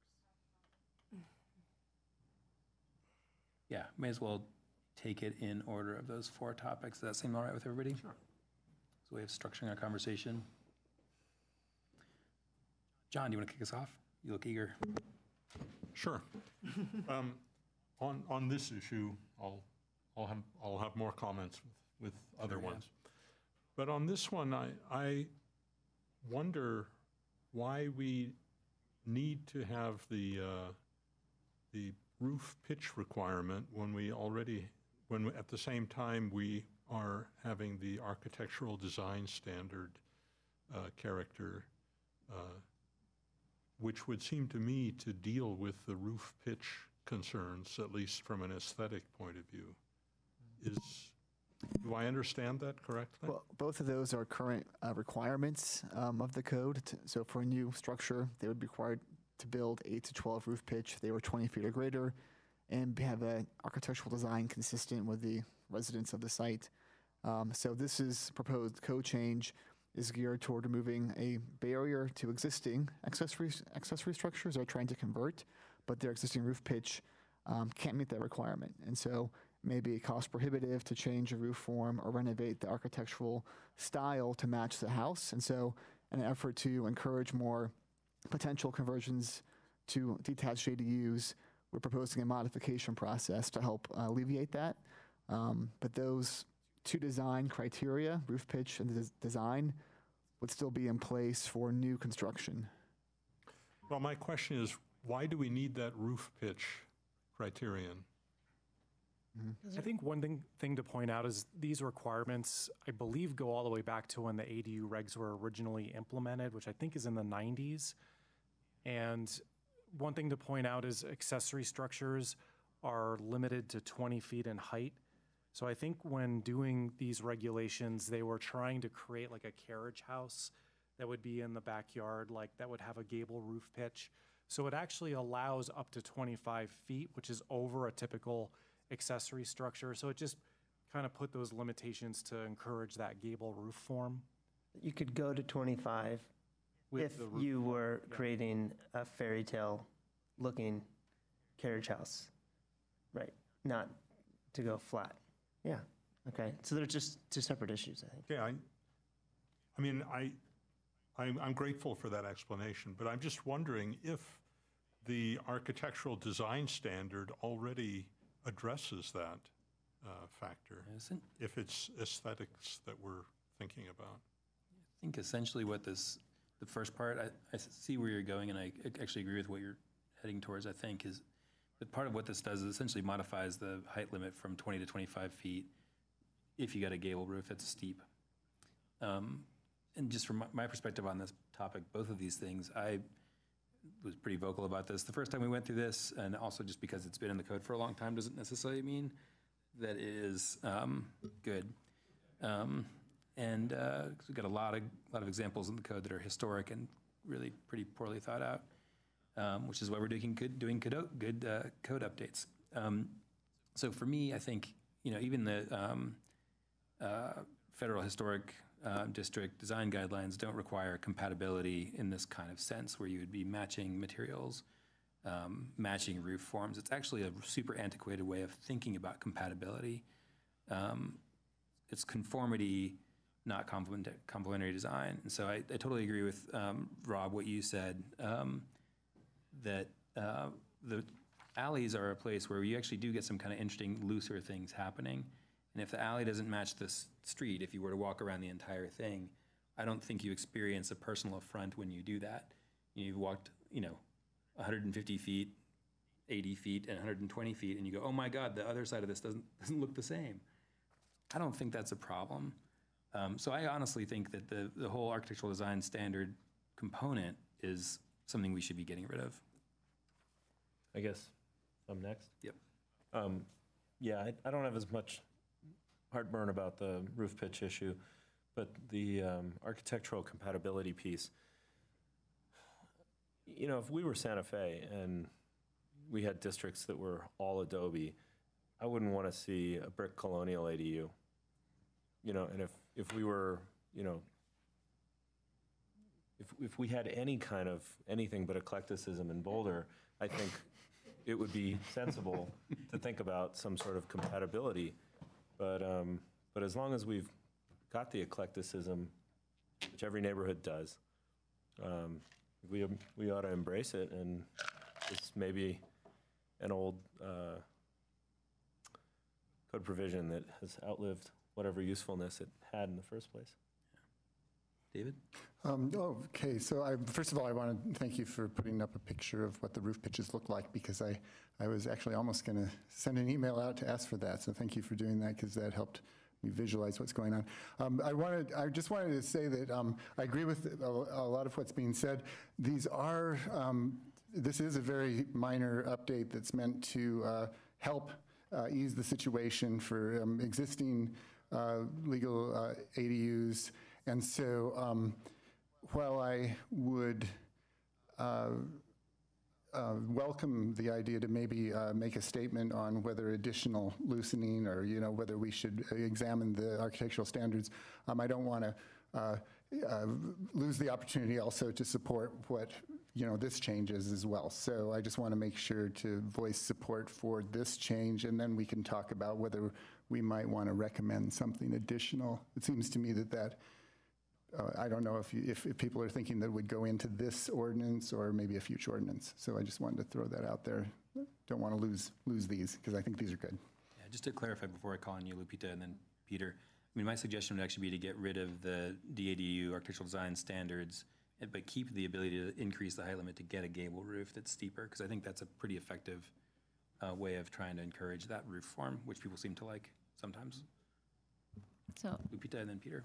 Yeah, so I think of the pitched roof, and I really wasn't thinking about how pretty it looks. I was really thinking about snow loads. As an engineer, I was thinking, it probably was designed to make sure that they can withstand the weight of the load of the snow that may be collected in this part of the country. So it seems like that might not be the case, but I would like to make sure, because to me, these things should not be arbitrary, and even though it's being kind of presumed that it is arbitrary, I would like to at least have a reassurance that there's no engineering design behind this that we're just disregarding just because we don't understand it. So that would be my two-part. I can provide a little clarity on that myself, just because we do a lot of snow country design with buildings, and current snowology is that you actually try to hold the snow on the roof as opposed to shedding it. There's whole systems out there of snow ladders and snow cleats to try to keep the snow on the roof. So Actually, it's actually the opposite. In snowy climates, you keep it on the roof. Safer, because otherwise you end up with a huge accumulation around the perimeter of the building that causes snow melt and water infiltration in the building, and it also causes a lot of like safety hazards. Yes to 1, no to 2. And there are some instances where the ADUs look better than the homes around. So oftentimes it's not a hard. Can I ask a question? You're saying no to 2, but doesn't 2 just say that the architectural design standards that currently apply to all ADUs, whether they exist today or not, thank you, are going to only be applied to new ones? So okay, I got it. So if we said no to it, they would actually apply to old ones. I'm on you. Clarify, number 2 should read, clarify that the DIDU architectural design standard doesn't apply at all. I would land in that situation for sure. John, you want to take another? Yeah, I may not have been, I don't think I stated my opinion on that. I think that when I asked how the architectural design standard is used, because there's no objective basis, it depends on the judgment of staff. Frankly, I'm willing to live with that. I have faith in staff's ability to encourage an applicant to prevent it from being outstandingly ugly, which is the. Yeah, I would agree. That's what I was going to say. So Just don't let it be ugly. Actually, you can still do it no- outstandingly ugly, and Pardon? you can still very much do it outstandingly ugly. Oh, yeah, but I and mean- follow those design standards. In fact, sometimes you're obligated to do it outstandingly ugly because of the existing building. Well, that's actually the heart of the problem with the. I guess with the my requirement. point is there's no objective basis for determining the architectural design standard. We're asking staff to exert their influence to the degree possible. And I think that's appropriate. I would think, I mean, I'm not trying to get into too much of a debate with you on it. I think just advancing the conversation, I don't really feel like it's not a question of not trusting staff. I actually think that that's a pretty reasonable thing to be putting into our code, to ask staff to address stuff like that. But I think we're just sending them on the wrong track by saying that the ADU needs to match the house, because the house next door doesn't match the house, and it's still the streetscape's okay. And I'm super familiar with these design standards, and they typically drive you towards trying to match siding or color or window patterning, roof pitch, stuff like that. But in actuality, if you go through a lot of the alleys in town, you'll have a Victorian brick house at the front and then a flat roofed, like one slope shed style carriage house in the back, or garage in the back. So it's not even a historically accurate requirement. Lupita's jumping out of her seat. Yeah, with regards to how often do you say no to any of those combinations? Has this happened? Is this a regular problem? There's actually been quite a few, and I think what we're running into are kind of typical mid-century modern ranch homes and a desire to build something a little bit more modern and sleek with maybe a shed roof in the backyard, but we're seeing quite a bit of it. Ah, so it is coming. Yeah. It's a big problem. Yeah, I don't know if it's a problem. My personal architectural taste, I live in a mid-century modern would be a charitable way to describe the stick-built houses in my neighborhood, but some of the new sheds that people are building that aren't ADUs and don't have to go through the this design exercise are, stucco, they're, slabby shed roofed, really interestingly fenestrated structures that look awesome and add to the elan of a neighborhood that severely lacks elan. So, the way I see it, what we're looking at here are two really good cleanups. One that says, we don't want to make this height requirement apply in all cases because we see the value in pitched roofs. And the other that says we don't want the architectural design standards to apply in all cases to the extent that we don't want to force somebody to change the look of an existing shed that they want to turn into an ADU by adding a kitchen and a bathroom to it. And I think that just for the second one, you know, my preference would be to just say that that dispensation that's being proposed here can go a step further, which is just don't require any of the ADUs to meet an architectural uniformity standard with the main dwelling. Can I ask a question? Yes, sir. I'd like to hear from staff why you felt assigning the DADU architectural design standards was a valuable tool in your toolbox. It's an existing, you know, current regulation. I think we were taking the more incremental approach to changes. I think a larger change to this section we were envisioning as more of a broader policy discussion with a more in-depth project in the coming year. So I think we were to take an incremental approach to kind of tweak the rules to help make the process easier for some of the cases and applicants, pre-applicants we've seen coming in. Okay, I appreciate that. And I would just say, from my perspective, I'm pretty comfortable with incremental, and if it's going to be a longer discussion about perhaps eliminating this completely in the future, then we would come back to that as a separate conversation. David? Can you remind us, did you tell us before when the DADU standards were originally put in place? It was quite a while ago, decades? I don't know the exact year, but I was looking back at the ordinance, and it has years underneath each section. I see 1994. Okay. So I'm guessing that's when it went into. It's quite a while ago. Yeah. So I think, you know, I think the question, I mean, it sounds to me like at least we support 1 and 2. I haven't heard any dissension on that. And then we just have to ask ourselves whether we would want to try to venture into the territory of expanding the scope of this ordinance, or just call it out as something to look at for the future. Does that make sense? Yeah, I was going to say almost exactly the same thing, just in the spirit of trying to move us along too. So I appreciate everybody's thoughts on that. And just I think we didn't hear people say that they weren't comfortable with 1 and 2 code changes here. Am I putting words in everybody's mouth? Are we okay? No, I'm okay. Okay. But there is, I'd say, some percentage of interest in like addressing the DADU architectural design standards, so we can maybe talk about that at motion time or later. Or another suggestion might be if we want to take a straw poll on this before moving on to the next slide, and that might help the motion maker decide whether they want to propose more or less. It's up to you. Yeah, for sure. I mean, the way I would approach this is that I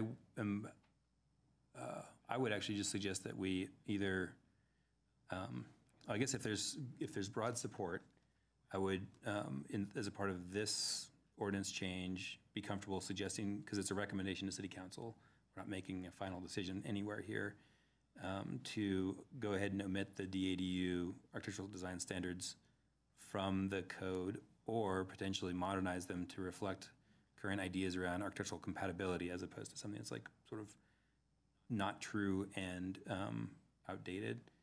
But I would also want to have a conversation around how to parse that and where people land.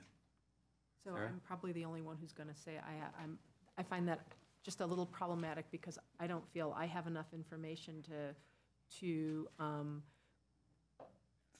add anything, and I'd love to learn more and have this be part of a longer conversation, and I might end up saying, yeah, I totally agree, but I feel like that's not what the information is that we've gotten, and so I'm operating with inadequate knowledge. Yeah, and I respect what both you and David have said about, like, sort of this is a little bit outside of the guardrails of what staff has raised to us right now. So I guess I'm going to suggest that at the end of this, after we've completed this, I'm going to make a motion to recommend to City Council that they either do away with the ADU or they modernize it, right? Something to that effect, and hopefully a little bit more eloquent than that.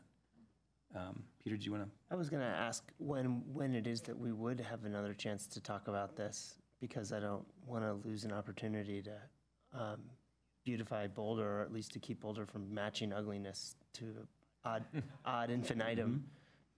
Well, let's ask staff that process question then. So if we were to recommend to City Council that they either, modernize the DADU architectural design standards or get rid of them completely, could you guys prepare enough for them to be able to act on that when they see this, either as a part of this item or as a part of a different update?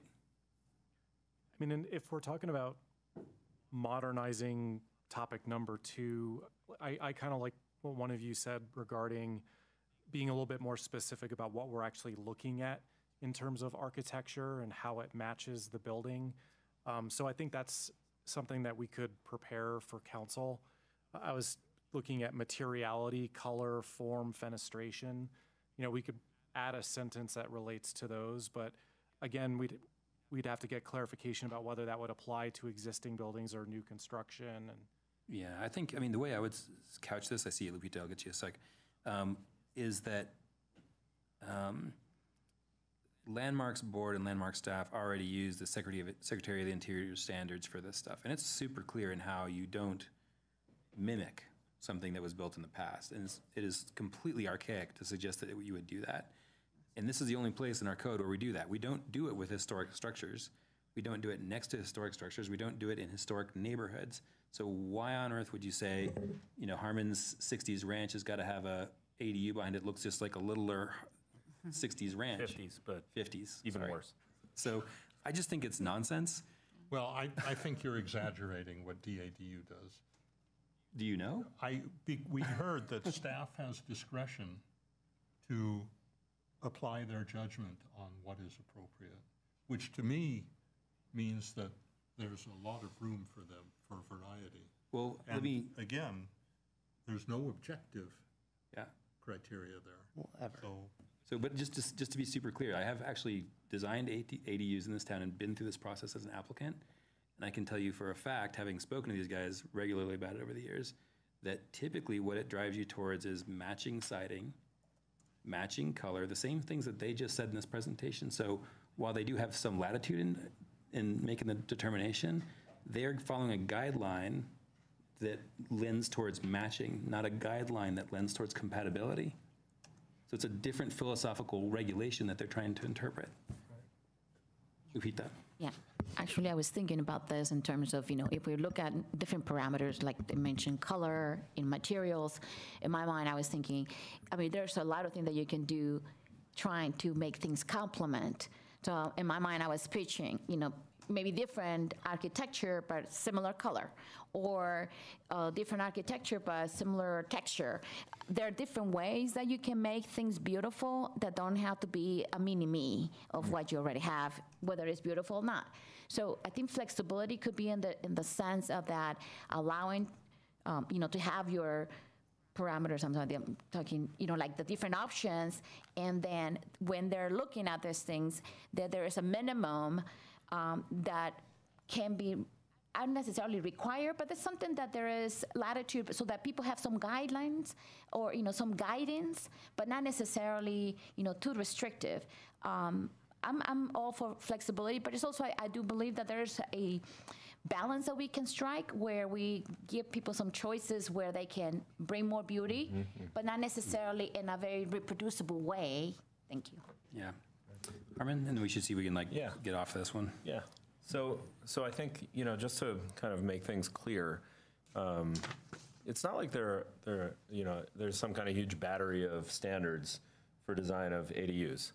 You know, it's not like there's a, you know, piece about materiality and there's a piece about fenestration. You know, all there is there's the height piece and there's the architectural design piece. 2 things in the entire code. And what it used to say, or what it says now, is architectural design shall be consistent with the existing residence on the site or the adjacent buildings along the side yards of the lot. What's proposed is to add the words of newly constructed accessory structures. So that's it. So if we wanted to take away the discretionary design review authority of staff so that people could submit designs for ADUs without the requirement that they be consistent with the existing resident, you just strike 963C3. That's all. It's just That's those all you 2 do. sentences. You just take that sentence out. It's one sentence. Well, that was easy. So, you know, we're not talking about, you know, getting rid of some well thought out set of architectural review standards. We're talking about getting rid of one sentence. Alternatively, and I really am inspired by Lupita here, when we look at how does staff react when, you know, they have a discretionary decision to make, Well, they should go back to the code and see what kind of guidance the code gives them. And what the code says is the design shall be consistent with the existing residence. And so what Brian is saying is that since consistent is so, such a clear word, then you just, well, if it's lap siding, you got to do lap siding. If it's pitch roof, you got to do pitch roof, because that's all you got, the word consistent. What Lupita said was complement. Okay? So if you change the words shall be consistent with to shall complement the existing residence, now staff's got flexibility to say, does this design complement? And if you're comfortable with staff having that type of discretion, I'd rather have staff exercising discretion over complementary design than consistent design. If you want to give them discretion, give them some discretion. And if you don't want staff to have to deal with this discretionary piece, just lose paragraph C. That's the way I'd put it. Can I just ask Sarah, then John. I just want to ask I think it's an interesting approach. Thank you for grounding us in reality. But I'd like to ask staff who has to deal with applicants who are coming in asking for ADU, to build ADUs. What would it mean from staff's perspective to have the term complementary rather than consistent? How would that change what our planning staff does with clients? I'll speak for myself. I'm a little concerned that using the term complementary might add more ambiguity than consistent, in my opinion. Yeah, and I'll speak for Carl and myself and Andrew and Gabby. I think that will probably introduce a lot more ambiguity than we're used to dealing with now. So I think your idea is interesting, and the challenge of ambiguity is important to include in this conversation. And I'll come back to what I said before. I appreciate the conversation about maybe we should just get rid of two, but I think it's a step we can take and then we can open it up for a longer conversation where we can take into account what might be an alternative set of standards that could apply that would eliminate ambiguity but also allow for flexibility. But I don't think we're going to get to that this evening. When would we? I'm still confused about when we would do that. Well, it's actually part of ADUs is actually part of the 2020 midterm update of the Boulder Valley Comp Plan, so maybe we'd come back to it. Let's just check with Charles on that. Well, yeah, and it would have to be something that council would prioritize in their work program for us to study. And I can't remember what commitments were made when we did the last round of updates, but I do seem to remember that we were going to go back and evaluate how things were working and report back. There was a phase 2 anticipated, but I think a lot of the things that were supposed to be addressed in phase 2 were then rolled into phase 1. Right. Yeah, I'd rather not kick the can down the road. I'd rather do our duty now. Mm-hmm. And I mean, I'm going to say right now, my perspective is that the sheds in my neighborhood are basically the best buildings in my neighborhood, and they're not subject to this conformity standard. So I think you remove paragraph C and just do it now. We're here. We're the planning board. We're making a recommendation to council. It's if you're in favor of an incremental approach, we'll wait until it comes back. I'm personally not. That's where I'm going to vote. Okay, David. I want to make sure that we don't torpedo what is really good here, which is that we're removing DADU from existing.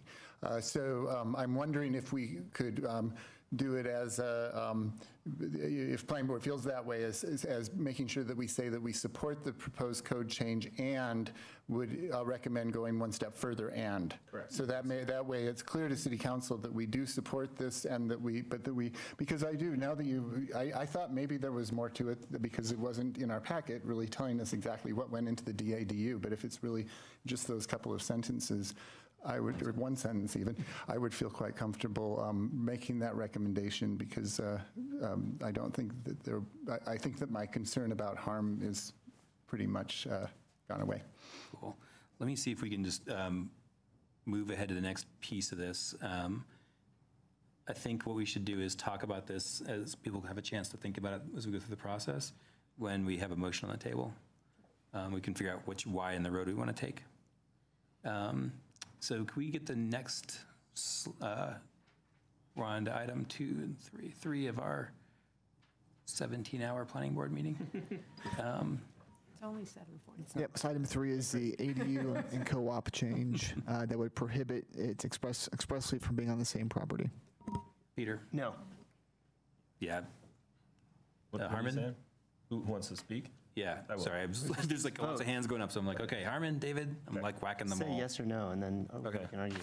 So, I wanted to give a shout out to Claudia, who spoke earlier about sort of what we could do to clarify, well, if we felt like not creating this limit of co-ops and ADUs on the same lot, what we could do to clarify that there's a way to limit the impacts, or make sure that it's understood that these apply to the whole lot and not just the dwelling. And so I think that an elegant solution, if you agree, would be in 985D, where it says, all such dwelling units shall be limited to no fewer than 4 occupants with a maximum number of occupants without regard to whether the occupants are related or not, as follows, and then gives all the limitations, 12 in the low-density districts, 15 in the higher-density zoning districts. If you just added the 6 simple words, all such dwelling units and their accessory dwelling units, comma, if any, then you would just make sure that all of the occupancy and intensity standards that you expect for the individual and collective zoning districts would apply on a per lot basis. And if you say it applies to a per lot basis, I tried that out. It actually gets sticky, and it's really hard to apply things that have to do with bedroom size and stuff to lots. So I think just by adding that simple clause and their accessory dwelling units, if any, accomplishes all the goals that I heard from the members of the community in terms of that limitation. And, just remembering that does nothing to change the requirement for a trash management plan, nothing to change the requirement for a parking management plan, nothing to change the maximum of 3 on-street parking spaces, nothing to change all the licensure requirements. So that's my solution. My reason is that I like the idea of creating the potential of different kinds of housing units for different types of people and living situations, and I'm convinced by that argument. Cool, thanks, Harmon. I think that's a really good suggestion. Yeah, and I don't know if there are any other places where a clarification might be needed, but yeah, I would go with not just prohibiting the ADUs, but find out, well, if like Harmon said, he identified exactly the kind of thing that we need to do. If there are other, I just am not convinced by the unintended consequences, because I haven't really heard any that I think are a problem. So yeah, I would definitely not support the code change on the table, but would want to investigate if anybody knows any other details that need to be, loopholes that need to be closed or anything. That's fine. Right, Sarah? So since we're speculating, why don't you all tell us what are some of the unintended consequences that have come across the transom that led you to recognize that this was a void in the law? I don't know that we came to a conclusion that there was going to be significant impact by allowing both an ADU and a co-op on the same property. I think when I had worked on a pre-app on this topic, I think we felt that this was something that was not considered in either the ADU regs or the co-op regs and should be addressed somehow. So that's why we were suggesting that it not be permitted. I don't know that the parking plan was thought out, with a co-op and an ADU. And I think our conclusion or our interpretation of the occupancy regs related to co-ops is the same as what we've been talking about tonight, that it would still be subject to that maximum 12 for a co-op. But that's not 100% clear in the code. So I think what Harmon had recommended as a change to that section is what we would recommend if the policy decision was to allow an ADU and a co-op on the same property. And would the economics of a co-op, who owns a co-op? Because the owner of the co-op is the person who would have to build the ADU. There's different types of co-ops. There's actually like 3 definitions in Title 10, and some have an ownership structure and some are just rental. So if there were to be a circumstance with an ADU and a co-op, it would have to be one of those that have an ownership structure, and there would have to be at least 50% ownership on the property, because the ADU regs require the owner to be on the property, live on the property, and that they're... Right, so it sounds like there's a minimal number of potential co-ops where this would even apply. I mean, there's 8 co-ops now, and I think what I heard from David was that it's been a challenge to find new co-op. A lot of new co-ops have not entered into the system, and so this solves a problem that may not yet exist, but it also further limits where this could happen. So that I appreciate that. Let me just clarify. So if let's say there was someone who had the 50% or more ownership, and they wanted to turn their home into a co-op, and they wanted to build an ADU, would the ADU rules apply, or do the co-op rules apply? Like, what applies? Both apply. They both. So they would have to build the ADU under the constrictions of both of these sets of regs. Yeah, we'd have to get information about the co-op and its ownership structure to come to the conclusion that the owner is on the site and living on the site. I think as far as unintended consequences, again, we didn't see any significant consequences, but we could see where the current occupancy standards, because they're not 100% clear, could lead to some interpretations that the ADU and co-op provisions apply, making the occupancy greater, and that was not something that was anticipated. So Harmon's solution addresses that. Correct. Okay. Well, Claudia's solution. Lupita, you had your hand up a minute ago. I think that kind of clarified the question that I had. So, thank you. Okay, cool. Peter? Sorry, I was doing that before you gasped in. Yeah. Gasped in. I agree with theatrics over there. Exactly. Nothing. The parking. It's a nothing. It's a chance for us to add this language, which we shouldn't even need to, but we will, because it'll make people feel better. So I agree with the way that Harmon put it. When I jumped out saying no, yes, I was joking, coming off your 17-hour planning board joke. Yes, but let's layer that on and be clear. Cool. Can I gasp in now? Yeah. So if the co-op, let's say it's an equity co-op, if the LLC or whoever is the owner of the co-op is the technical occupant of the co-op, then can the entity build an ADU under the ADU's owner occupancy requirement? Or do we, because if not, if we need to have, if there are 12 people or 10 people living in the co-op and we need whatever, somebody to be worth 5 people to be an owner, which is impossible. And what Sarah's saying comes to pass, that you end up just limiting the number of people, the number of co-ops that can even get an ADU, then maybe my 6-word solution needs to be augmented with a line that specifically authorizes co-ops to apply for and receive ADU permits, to take them out of that ownership requirement, that owner occupancy requirement. If we can't define what an owner is. The ADU regulations require a fee simple ownership, and that person live on the property. Okay, so is that going to be enough that the ownership of the co-op and the owner occupant, or the co-op having an owner occupant, is that going to be enough? When Carl mentioned the 50% piece, it gives me pause, and I want to understand how staff would interpret that requirement and whether,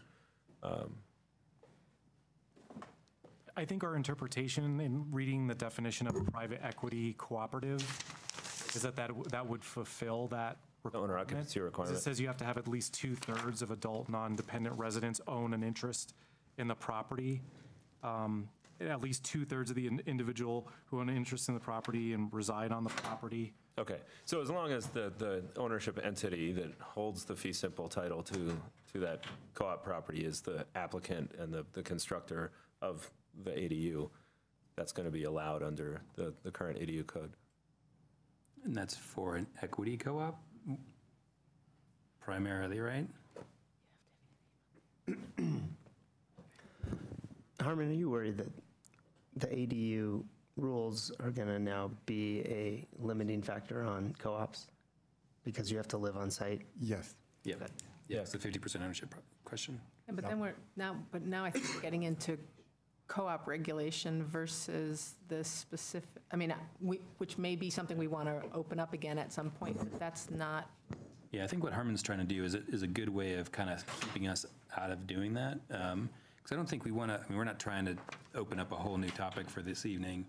I think what we're trying to do is say, like, if you do want to have a co-op like the ones that exist now that have a diversity of, so I'll go ahead and call it myself because this is my opinion on this stuff. I'm super ultra passionately opposed to this. I think it's totally the wrong thing to do to say, since we haven't talked about it, the answer should be no. Like, just in terms of like the philosophy of creating rules in our world, like, we haven't talked about that, let's make a law against it. Like, I don't want to live in that kind of town. If we've thought about it thoroughly and we want to make a law against it, cool. Or if we have an actual problem that's come up and we need to make a law to protect people, cool. But I think I have a problem with the basis of this thing. But then to talk about the actual deal here, if we do have co-ops in town that have a diversity of housing types within them, right? So inside the co-op community, you're able to live in a single bedroom or share a bedroom with somebody else. Or if you have the ability to go to the apartment that's part of it and have your own kitchen, that opens it up to some people who maybe just need a little, like, another layer of privacy. Or if somebody has a baby and they want to live in there and they move in with their husband or spouse or partner or whatever, pet, they get to have their own space. And I think there's nothing wrong with that, because the thing that caps the occupancy of the project is still the same. And that's what went through the process. That occupancy limit cap for co-ops is what got flogged through the giant long process. And I'm not suggesting that we open that up. I'm just saying we follow it and let that be the guiding principle. And I think Harmon's suggestions about how to deal with this in terms of language are spot on. John? Well, I get your point, but I think that ownership was a major part of that process also. Of the ADU process. I was talking about the co-op process. I was talking about the co-op process. Well, both the ADU process, and we spent a lot of time in the co-op process worrying about rental versus equity versus, I can't even remember all the different categories. And I think that needs to be clarified before we move ahead and explicitly encourage all different kinds of co-ops to build ADUs. Yeah. So I don't oppose ADUs with co-ops, but I think that the current lack of clarity regarding ownership is important because it played such a big role in the ADU process. And so I am reluctant to move ahead with what you're proposing until we get that clarified. Yeah, I think we can talk about that tonight, because I think, during the ADU process, there was never a conversation around co-ops having an ADU. So that actually has never seen the light of day until this process. So now we're talking about it. ADUs, the desire to have people living on site, meant that people felt more comfortable with the idea that things would be well taken care of and it'd be a compatible use with the rest of the neighborhood. So the ADU piece of it, I wouldn't try to peel that back at all. I don't think we should try to question. I think that is really well tested in the political sphere of our town right now. So we don't want to sort of undo that. But I would say that we hadn't talked about having an ADU with a co-op, so that hasn't been discussed. So can I ask a question of Hella, please? Hella, I'm sorry to interrupt. You're probably looking at this, but maybe the code already provides for this, because if you look at in 963 in the specific use standards for the detached accessory dwelling units, it says an owner or the owners of a lot or parcel with an existing single-family dwelling unit may establish and maintain a detached accessory dwelling unit. So if the limiting factor is just that an owner, so if, or owners, if one of the 9 people at the co-op is an owner occupant, that person would be charged with establishing the new detached ADU, and maybe we don't have a problem.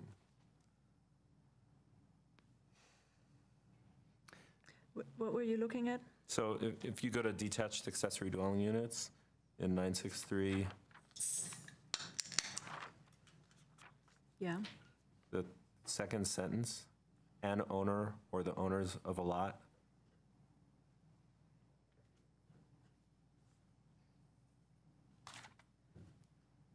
And what problem did you think that was going to resolve? Sorry, I didn't follow. Well, I guess the reason why we're having this discussion is just to make sure that there isn't a scenario where some notion of collective ownership defeats the notion of owner occupancy. That if owner occupancy is kind of narrowly defined as, you know, this single-family homeowner can build an ADU, and now you have this co-op with an ownership structure that's more distributed, would that stand in the way of a co-op being able to apply for and receive a permit to construct an ADU? So I'm asking if this second sentence after detached accessory dwelling units, which just says an owner, which would mean any one owner, gets us out of that conundrum and says, yes, the co-ops could, in fact, with one owner occupant, apply for and receive a permit to get an ADU. There's a little bit more to it than that. That's what I wanted to know. And it comes down to the definition of owner-occupied. And it states that at least one owner of record of the lot or parcel upon which the dwelling unit or accessory unit is located, who possesses at least an estate for life or a 50% fee simple ownership interest, or is a trustor of a revocable trust, has to have his principal residence there. So you can set up a co-op and an ADU provided that an owner who owns, for example, at least a 50% fee ownership interest in the property, and that's the deed showing the fee simple ownership interest in that person, not an LLC, for example, also has the principal residence on the property. So that doesn't allow all possible co-op structures. Okay. So But that it could really be is set up that way. designed for, you know, married couple, you know, one or, you know, more of the couple can go apply for an ADU because the 50% minimum ownership interest. Yeah, I think the intentions behind the owner occupancy, and that it's true owner occupancy, is to make sure that the owner lives there and makes sure that the property is being properly maintained and the character of the neighborhood remains single-family dwelling and so forth. So would the spirit of that rule be withheld if you wanted an owner to live on it, but now not only do you have an owner, you have 6 owners living there? So you actually, if the spirit was to make sure that there's someone who cares, someone who is held accountable for the actions, now you have more than one person in a co-op situation, you have all of them. So it's actually compatible with the spirit of the rule. The rule would not allow it right now, although you could still set it up that way if one ownership, and that person would live there, had Person with the big 50%. bedroom and who got their dinner first. So I guess, you know, Could I ask a question? Loopy just trying to. I've had my, you've had your David hand too, up so- a while too, I don't know. So I like to move just a little bit different direction because I'm thinking about this creative way of living and who does it attract. I'd like to know if there's any statistics about who chooses to live this way and whether that attracts just one kind of people, or are we really adding to the diversity that we claim we want to provide? So are this sort of, I mean, we've gone through a long length of how we're going to make this accessible to people, and I said, who lives this way? And is this going to add to the diversity of our city, or it's not? And so if there's any data out there to give me a sense that this is really going to help diverse people. And diverse, I don't mean somebody who's 25 years old but still white and male, or a high school student that just decided not to go to CU or went to CU and came out, but still the same demographics. I like to see, are we really going to be providing legitimate resources and space to make this community diverse as we claim you want to? That's kind of like what I'm sitting, and because I know we're trying very hard to do the right thing here, and I appreciate it so deeply, but is this going to help us? Thank you. I think it would be great to call Elena up here just to give a quick answer to that, because we have sort of firsthand experience in the room. So keep your comments as short as you can to talk about.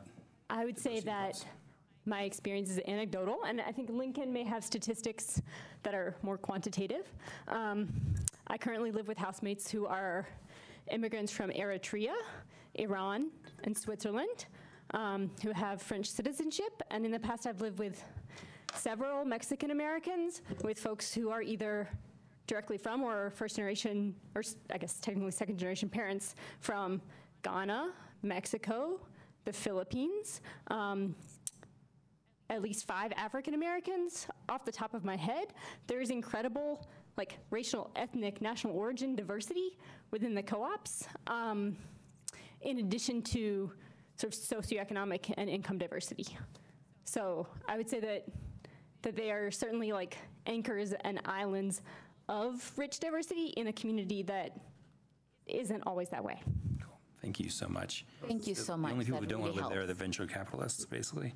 Can I've been waiting for a while. I really want to ask this question.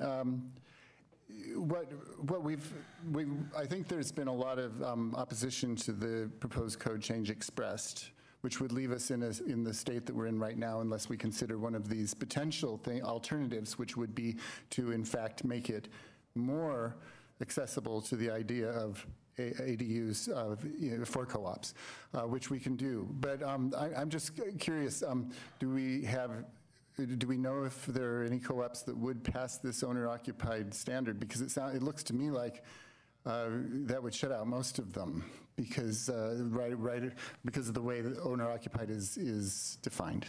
So it seems to me that just kind of already puts a barrier. So we'd be looking at trying to fix that, right? Or am I mistaken? Are there a lot of ones that you could say would fit that?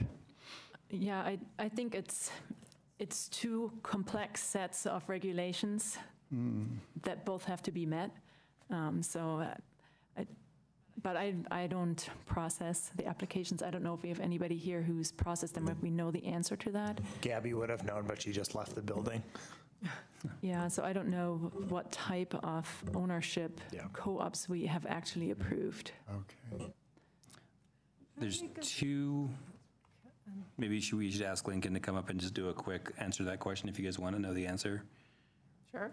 Yeah, I'd really like to know, because I think that So you have experts in the room. We usually don't I think call there's a lot of interest in seeing if we can get to this. Yeah. But it's Again, a quick answer. Quick answer, out of the ones that are approved, 2 would satisfy the requirement because the owner lives in the building. That's 20%, approximately 20%. And when you say the owner, Lincoln, you mean the person who owns at least 50% of the title to that building? Yeah, I'm pretty sure they own 100% in both cases. Okay. The other case that's interesting is the nonprofit ownership case. But I don't think that works. I think Hella just explained that it's got to be a natural person with 50% of the equity in the title to that. Yeah, because And do we need to prohibit? But I thought a corporation is a citizen in this country of ours. Boulder is in a bubble that's not part of this country. Yeah, and nonprofits are less than citizens, I guess. So I'm just like, so I know. I'm just trying to like see if I can keep it together here. So we have, I guess the question that you asked was how many we would have, or how many we do have. There's 2 out of the 8 that exist that could have an ADU based on this. And then the other thing that Lincoln just brought up was, is there a need to prohibit a nonprofit that owns a co-op from having an ADU? Is that a thing that we need to have a rule against as well? So Sarah had her hand up, and then David. No, you keep going. Do you want me to get, well, I mean, my preference would be to open up the ability for ADUs to be placed in co-op situations for all ownership structures. I would like to look at that as a baseline, because I just think that it's so arbitrary to have the owner-occupied rule apply to co-ops. So that's where I would start. Cool. Let me just pin you there for a second, Sarah. Who else agrees with David? I certainly do. I have a question. Okay. Do residents of the ADU, are they required to be in the co-op? It's not explicitly required in the code. Yeah, it's not addressed. But typically they would be. I mean, if you're... Well, I can imagine, but I can also imagine a situation in which it doesn't take place. And I think that's one of those, they are. one of the things that staff would like clarified in standards. I can just say that I would be much more favorably inclined to this if there's a condition saying that the residents of the ADU are members of the co-op. I think that's a fine thing to ask for. Yeah, that fits with everything we've said tonight. Yeah. So I agree with that. Let's tie those two things together. How many people are comfortable with that sort of as something that Hella can work on in the background where we're moving ahead? With John's addendum? With John's addendum, right? Yeah. I don't think John, you got to vote for it. But you guys are not putting your hands up, so you aren't going to answer?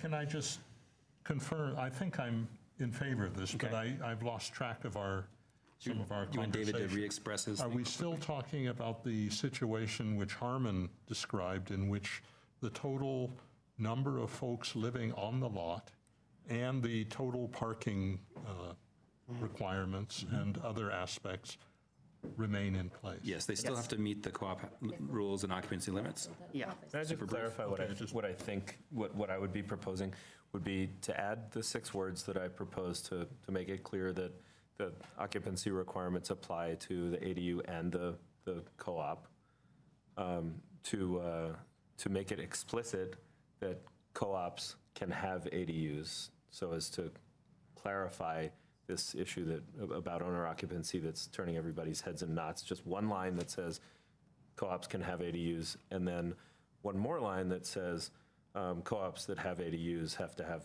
all of their occupants be part of the co-op. It's just a 3-piece. Cool. So straw poll on that before there's any questions. Can you express an opinion? Just so we can, I'm trying to hear from everybody here, and we're getting some people who are not being heard at all, so. No. I'm trying to think about, does the default is the maximum number of people is whatever the co-op maximum is? Yeah, it's still governed by the same rule. Yeah. That's kind of clarifies it for me. Okay. Adding the pieces. So anything. what I'm struggling with is the idea, it's the intersection of ownership and the allowance for co-ops to have ADUs. I feel like that is a regulatory tangle that David's suggestion doesn't, it actually create, I don't think, it doesn't create a tangle, it reveals a tangle that we don't have a solution to. And I don't think it makes sense to propose something that then requires a huge amount of legal unpacking. So just, I think, maybe Harmon, would you say your things again? Because I think actually it nails that down and doesn't leave any tangle. Okay, so I think it incorporates what David had say, but tell me if it's wrong. Well, David. I'll comment after Harmon reads. Okay. So first, in 985D, you would say that all of these dwelling units licensed as, all the cooperatives and their accessory dwelling units, if any, shall be limited to, so it just applies to the whole set of 12 in the residential districts that are low density and 15 in the higher. So it just makes it clear that an ADU and a co-op are still limited to the same dwelling unit limits, the same number of occupants limits that would be limited to a dwelling unit, the cooperative dwelling unit. Okay, so that's part one. Part two is, right now we have this problem with really more of a legislative tangle here, which is that we have this definition of owner occupancy that you have to refer back to to see if you're allowed to have an ADU. And because that definition would preclude ADUs that have distributed ownership, you can untangle that by just overriding it. You can say, notwithstanding owner occupancy requirements elsewhere in this code, a cooperative can have an ADU. So that just, the notwithstanding, That's what I want to the override says nobody has to think twice about this. Nobody has to consult another section of the code.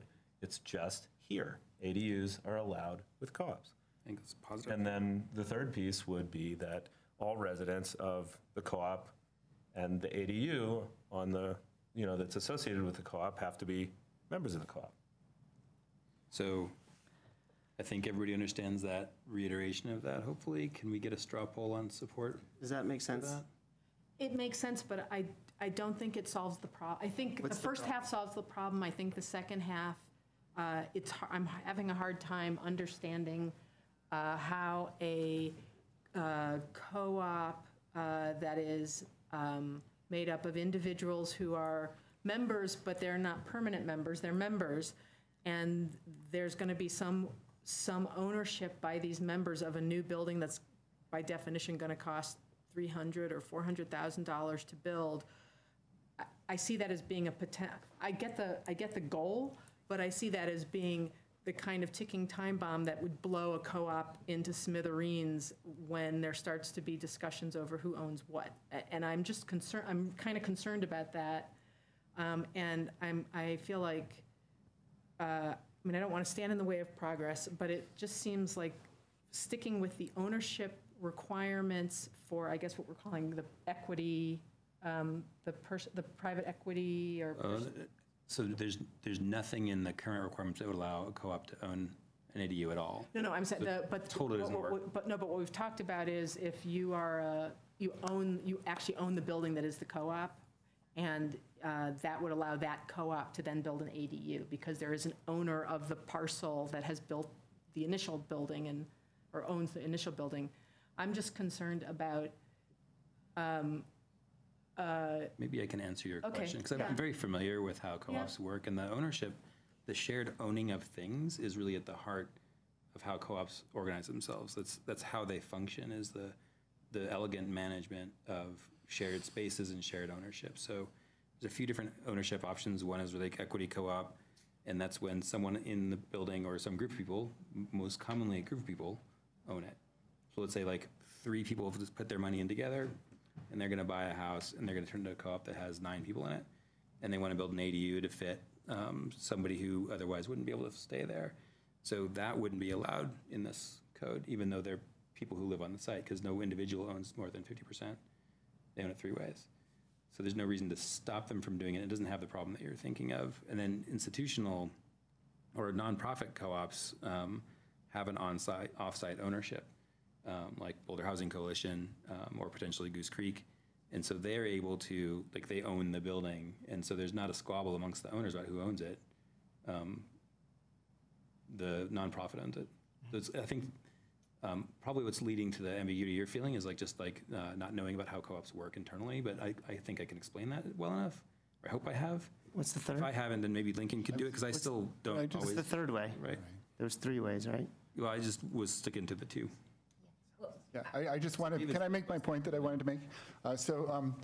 There was a lot of thought put in to the co-op ordinance with regard to co-op ownership. That was all very well defined, and it really overrides the owner-occupied portion of ADU because it's all there. And that's what you were saying. Yeah, it's I just wanted to say it that way because to me this is a simple way of looking at it.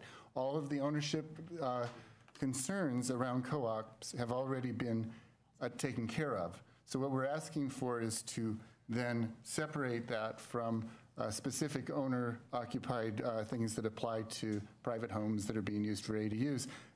The co-op situation is very clear, and it already includes a building with all the yard and all the things that go with it. So there's not going to be, that I can see, unless somebody can point out something else, any additional complexity with whether it's a single building or a single building with an ADU or whatever. It's all pretty much falls within the umbrella of the co-op. So that's how I'm looking at it. And I wanted to just get that out there because I do think a lot of thought went into the ownership of co-ops. Yeah, for sure. Thank you, David. Lupita, and then I think, Peter, you were waving too. Yeah, I think that really clears out for me because that was my concern. It seems to me that nuance part is already taken care of by the co-ops themselves, and I've thought of that. But I really like the idea of adding flexibility. As long as we have kind of like the same limits, now we're just giving more flexibility, potentially more choices in terms of the kind of people that can come in that are willing to live in that space, especially now they have more private spaces for families. So I'm feeling better and better. I appreciate that everybody's willing to unpack it more. So thank you. Yeah, cool. Including the public. Thank you so much. Yeah. Peter have anything? No, just that I like that we're creating a more equitable environment for people to have a diverse housing situation. I was really moved by the idea that not everybody wants to live in the same house, and families. Yeah, I just love what we're getting at here. So I think it really gets to it, and it solves the issues. And I like that Sarah brought up the real world scenario of ownership, and I like that you came back with, well, that's at the heart of it, the structures. So someone's going to have the house itself they're going to deal with, and the ADU is going to follow the same pathway. So it's not adding another thing they're going to squabble over because it's already resolved. Yeah. John? I think the motive here is good, and I think the way in which we're approaching it is good. I think that I will be able to support it, but I would like, with an additional recommendation, that I would like the board to see if they agree with one. And that pertains to this concern about potential HOAs and subdivision that we talked about previously. And I would just like the board, in connection with this, to recommend to City Council that they review the potential for this kind of what I call abuse of the ADU process for subdivision, and ensure that we have our regulations in place to make sure that it doesn't happen unless we want it to happen. Agreed. So that would set my mind at ease in being able to join in this with this recommendation. Cool. I fully support that myself. I would. I think we should, and if it needs to be a part of this motion, that's fine with me. But I think it might hold more power as a separate motion after this thing. But I would support it either way. If you feel like it's got to be part of it. See if the rest of the. Yeah, I agree with you that it's an important thing. And I'm not. And I think that, and I agree with Brian that I think as a separate recommendation, a standalone recommendation to the council. As long as we can get that message in there. Yeah, I agree with that. And if you want to draft it, well, John, if you want to draft I'm not the as recommendation, coherent as you are. But anyway, you can take a crack at it. I'll take a crack. Okay. Or Hella could take a crack at it. Right. Yeah. Actually. Yeah. All right. I'm going to see if we can move to the next one. If you guys are all cool with that. If we've exhausted ourselves on that one. So the last one is the occupancy language, shifting the language to make it consistent between persons and roomers across Title IX. Yeah, and dive in. Go for it. So yeah, I'm not going to say a word about this except that I appreciate the clarification that staff and Hella put together for this. Ditto. Everybody pretty cool with it? Cool. I will note that the IBC does not have a definition for roomers. That's why we need. It's actually not in there. Just FYI. It may use We were the word. saying rooming unit. Rooming unit. Okay, cool. I didn't see that in there either. Well, it's actually in Title 10 of the Boulder Revised Code. Right. It's And not in the IBC. Maybe in Title 1 as well. Yeah, cool. But definitely not in the IBC. Okay. I think no one seems to have a problem with that other than my little brief tirade earlier.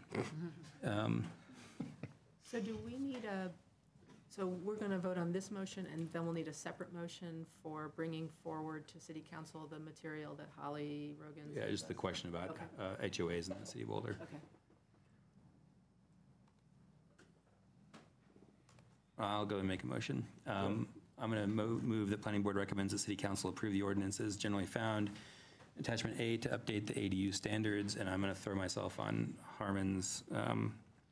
Hopefully you got some conditions, friendly conditions to offer on there. Does anyone want to second it? I'll second it. Okay. Can I make a friendly to my own second? You can make a friendly to your own second. Okay, so my friendly amendment would be to, and can we go back to the slide for 1 and 2? I think I can probably work it out.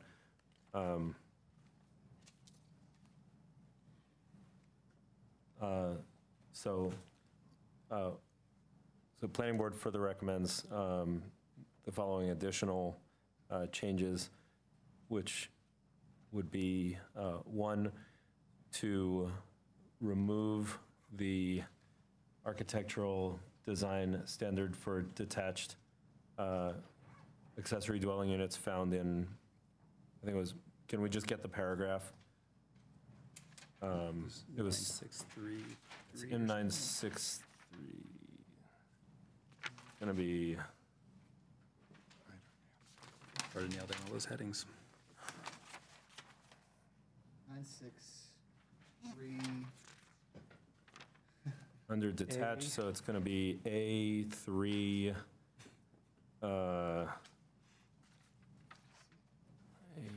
A3. C. A3. C. A3. Triple I. A3 little 3C. Yeah, C little 3C. Yeah. One of the things I love about the formatting in the land use code is that the margins it's change page to page It's too. 963 A, little a, 3. Big C. Big C.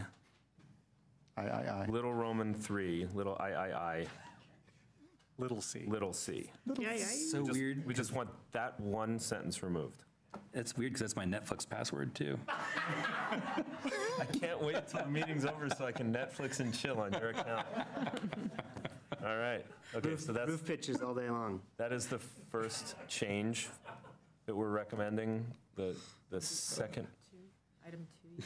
Well, it's not really going to be item 2 anywhere. Right. So we're just going to recommend that. That's the only change. So that, to clarify for anybody who's wondering, that leaves this item 1 on the slide alone. So we're still recommending that change. Okay, can we get the next slide? And then for ADU, I sent Cindy the 6 additional words, the changing 985D to add and their accessory dwelling units, comma, if any, comma, after such dwelling units in the second sentence. And in addition, to add a provision that says, notwithstanding owner occupancy requirements elsewhere in the code, cooperative housing units may have ADUs. And then finally, ADUs that are part of cooperative, that are associated with cooperative housing units, all the Limitations. no, that one's taken care of already. Okay. All of the residents of a cooperative housing unit with an ADU in both the cooperative housing unit and the accessory dwelling unit have to be members of that cooperative. I accept your friendly amendment, and I am so appreciative of you being able to put it together.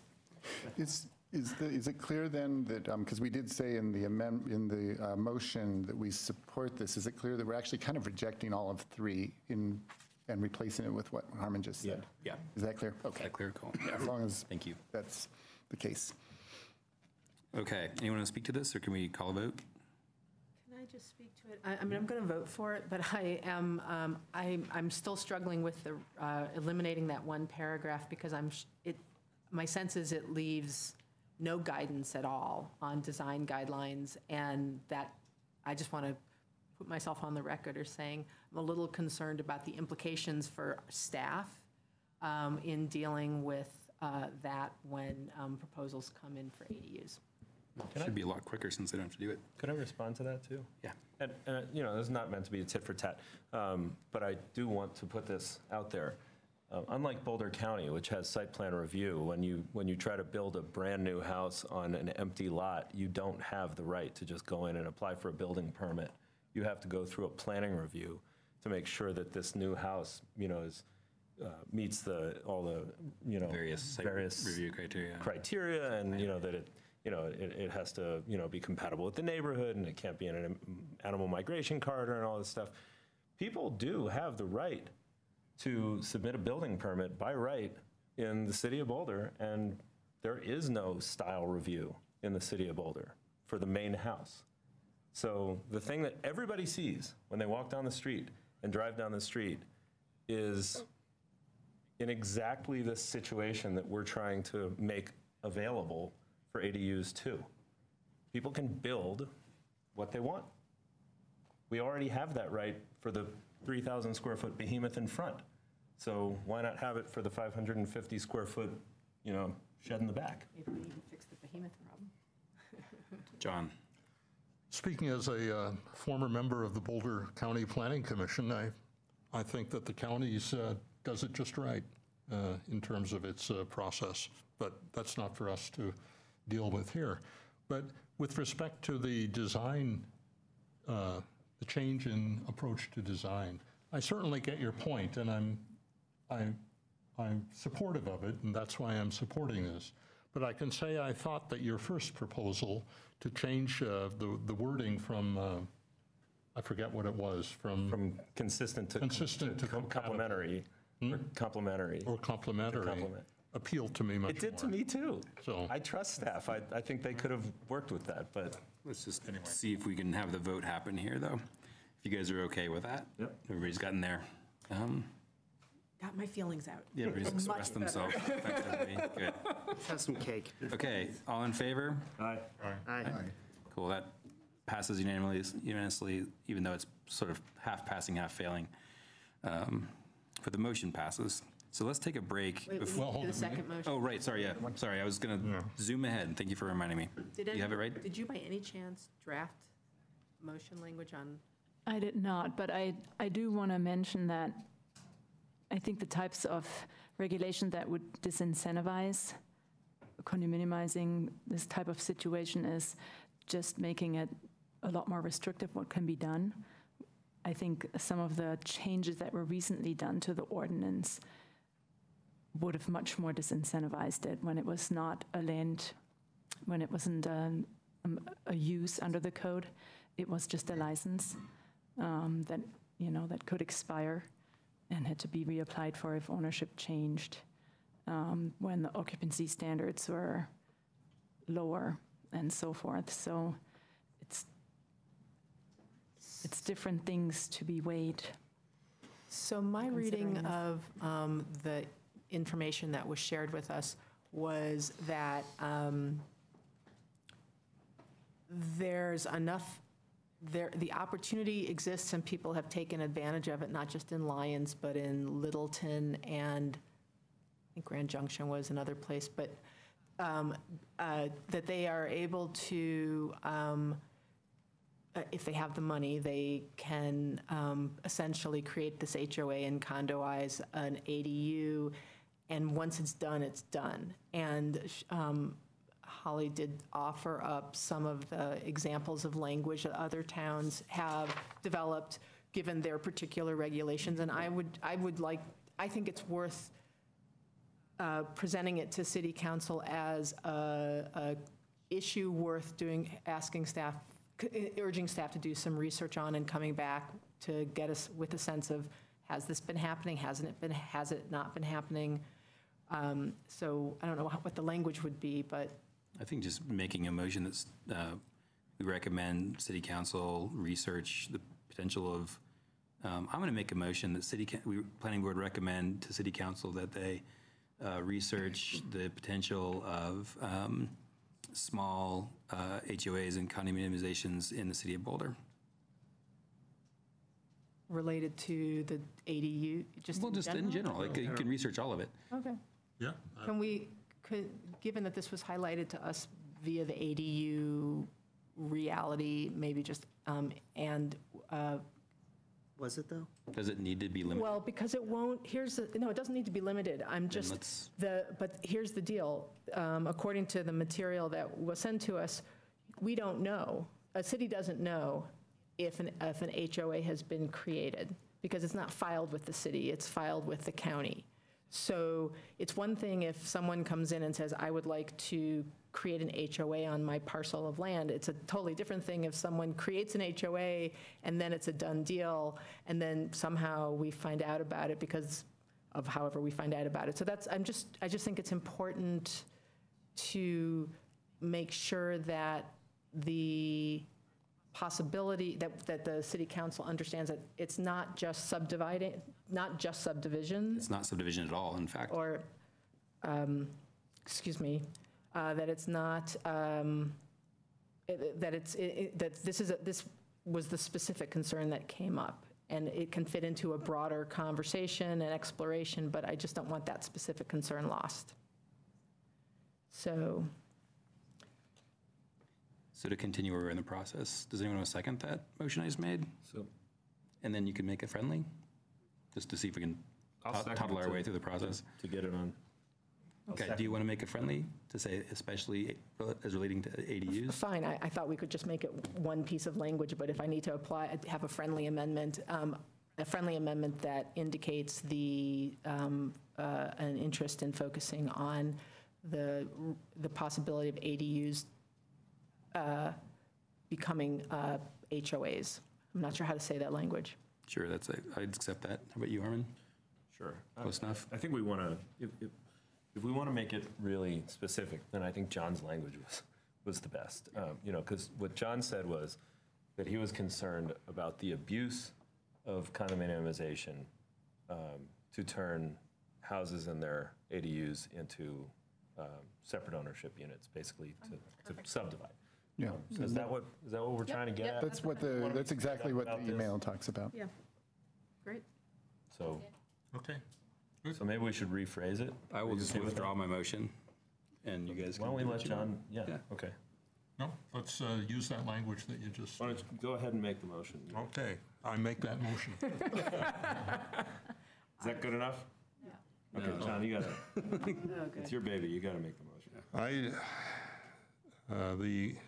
The board requests that consideration be that the potential abuse of ADUs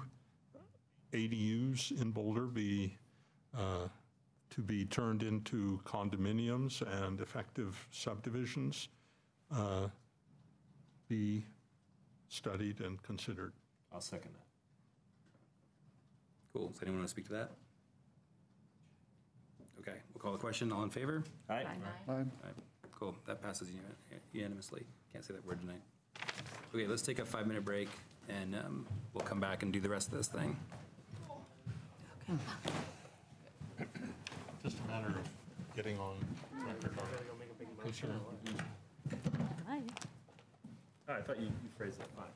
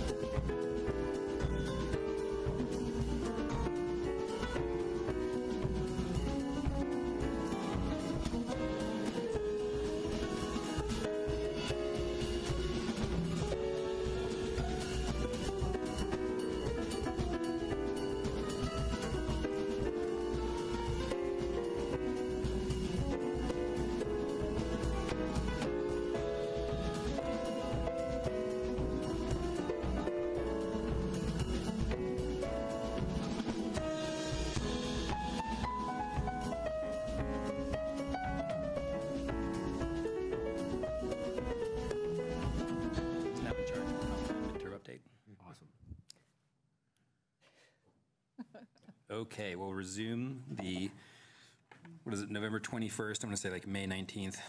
I know we're somewhere in the year. City of Boulder Planning Board meeting. We finished all our public hearing items, and we have one matter from the staff to talk about the 2020 midterm update of the BVCP. Good evening, Chair and members of the Planning Board. I'm Jim Robertson, Comprehensive Planning Manager for the City of Boulder. We're here tonight to give you a briefing, answer questions, and get your feedback regarding the upcoming 2020 midterm update of the Boulder Valley Comprehensive Plan. I'm joined by my colleague, Jean Gatza, and Jean will be doing the presentation, and of course, we'll entertain your questions during and or after we give you a short presentation. Shouldn't take more than a few minutes. Great. Thank you, Jim, and good evening, members of the Planning Board. I will briefly touch on a few items, background, purpose, scope, process, and schedule of our upcoming midterm update to the Boulder Valley Comprehensive Plan. And this will include staff's initial thinking about the scope and topics to be addressed along with the schedule. So I will remind the board, as you well know, we have a rich history with our Boulder Valley Comprehensive Plan and the uniqueness of the intergovernmental agreement and cooperation and the co-adoption with our both the city and the county. We're coming up on 2020 will be 40 years since the first adoption of the plan. So a very long and rich history, as I said. I will mention at the last, you can see all the different points where we've done major updates and or at least intergovernmental agreements. I think there were a number of, we used to do annual updates and other midterm updates in between more of these years. So at the last major update to the comprehensive plan, there was a lot of support for moving to the 10-year schedule for the major updates to make sure that we're making progress in actually implementing the plan in between the updates. It's only been about 2 years since we were in the throes of the major update and adopting it. And I think there's what you can see from the information provided in the action plan. We've made a lot of progress, but there's still quite a lot of work to do. Again, rich history with our intergovernmental agreement in adopting the plan and establishing really the importance and the agreement between the city and county to regulate, to implement and support these shared values that we have in the plan. At each update, we revisit, again, the question to extend that intergovernmental agreement another 5 years. So with this, I'd like to talk a little bit about the purpose of the midterm update. And I just want to emphasize that this indeed is about some housekeeping or making sure that our house is in order and not the wide breadth of topics that we typically address at the major update. So again, it's our opportunity to review progress on key objectives, provide that opportunity for the public request process, make our minor policy additions and clarifications as well as map changes to reflect annexations, open space, and other changes that have happened since the last update, but not intended to be a time to consider major policy changes. So this will keep us focused on housekeeping. Is that Mrs. Doubtfire? That is Mrs. Doubtfire. One-time Boulder resident. Totally. So great. In charge of the 1970s. Yeah. As you can see, there are a lot of different things that the comp plan outlines that we can change in the midterm update. That doesn't mean we have to. And we'll talk in a minute about the items that we've identified so far that will be ready to make some changes to update the policy direction that we've already adopted since the last major update. So sub-community and area planning revisions, we will be able to include the Alpine Balsam area plan in the comp plan. We have several master plans that have been adopted since the last update, the Transportation Master Plan and Open Space and Mountain Parks. And your memo outlines a little bit more about there may be some policy changes that come from the process that is underway for the Climate Mobilization Action Plan. We have some pretty strong climate and energy-related policies, but there may be some tweaks that come out of that process. And then depending on what is proposed through the public request process, public application process, and other things that might be raised by the Planning Board or the City Council. There has been we've heard a couple of questions about the process for considering a service area expansion for the Area 3 Planning Reserve. And our staff, so there's and we included some information. Actually, no, we didn't include information in the planning. This came up after the memo was ready. There is a very specific process outlined in the comprehensive plan for the baseline urban services study, an identification of unmet needs within the existing service area, and then on to the initiation of a service area expansion plan. And so given those steps would take quite a significant effort and time, we recommend that if there is interest, this is probably an item that the Planning Board and the City Council can continue to talk about and consider, and should there be interest, to initiate that baseline services study before the next major update in 2025. And so, again, the plan establishes the schedule and process for these updates, in that the city and county staff will propose the process and schedule that we'll continue to refine with the feedback of the Planning Board and the City Council.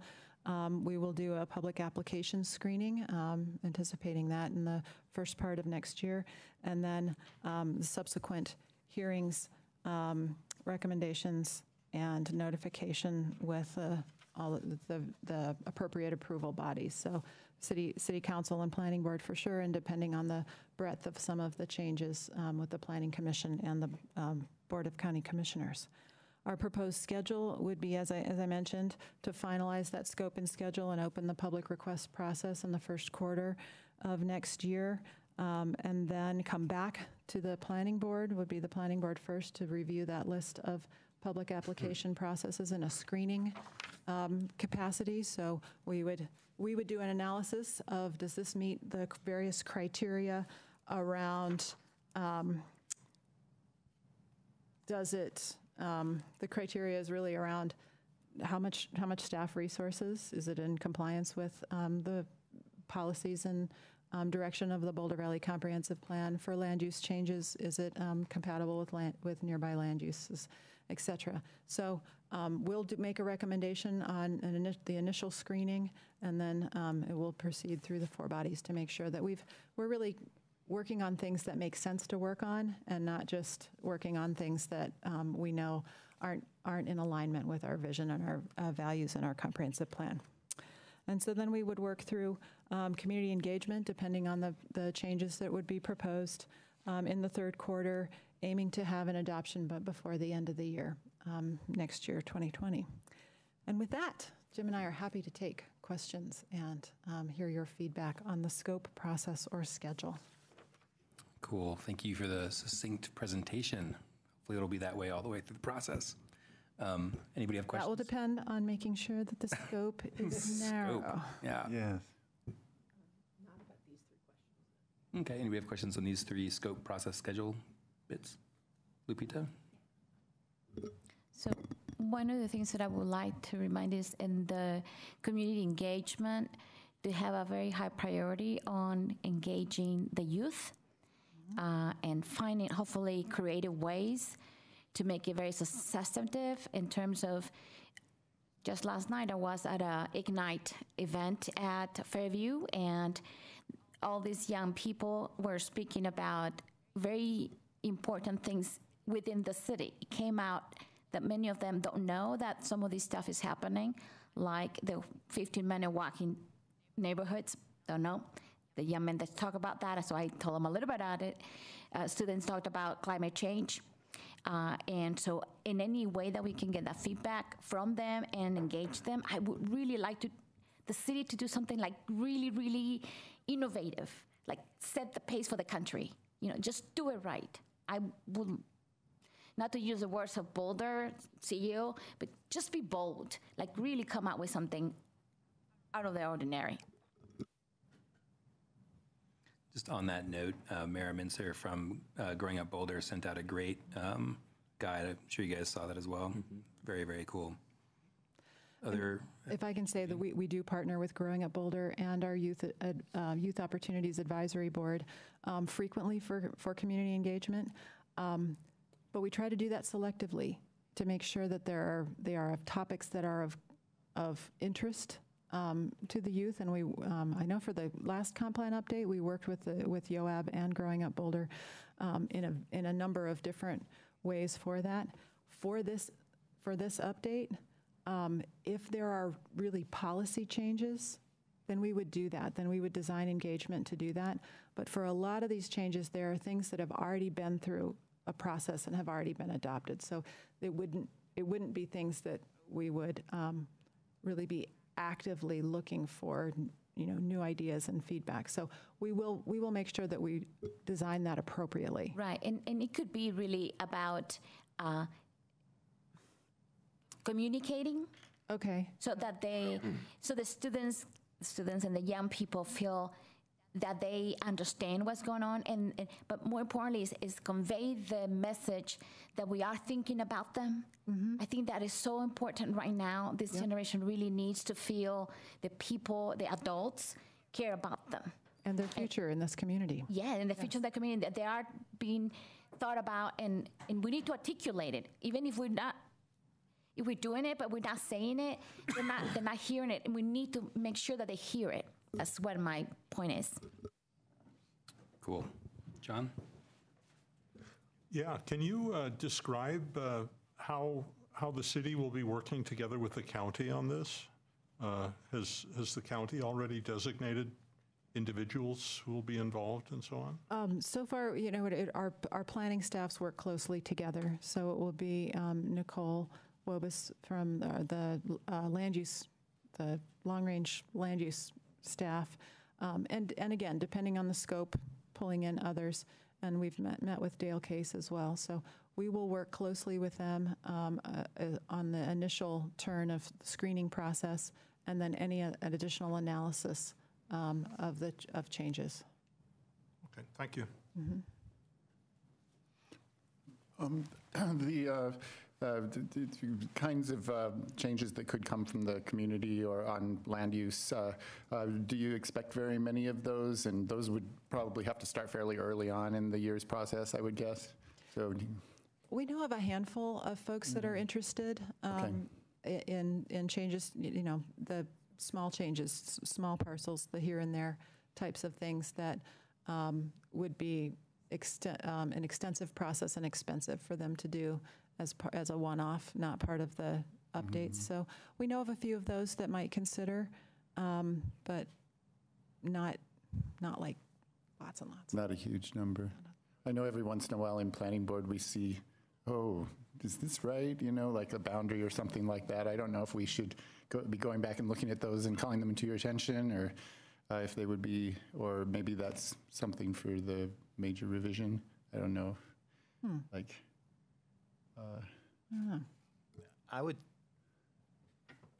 My thought is if you, David, or any member of the board was aware of particular, sort of housekeeping type things, if you will, boundary changes and things like that, this is certainly an opportunity to do that.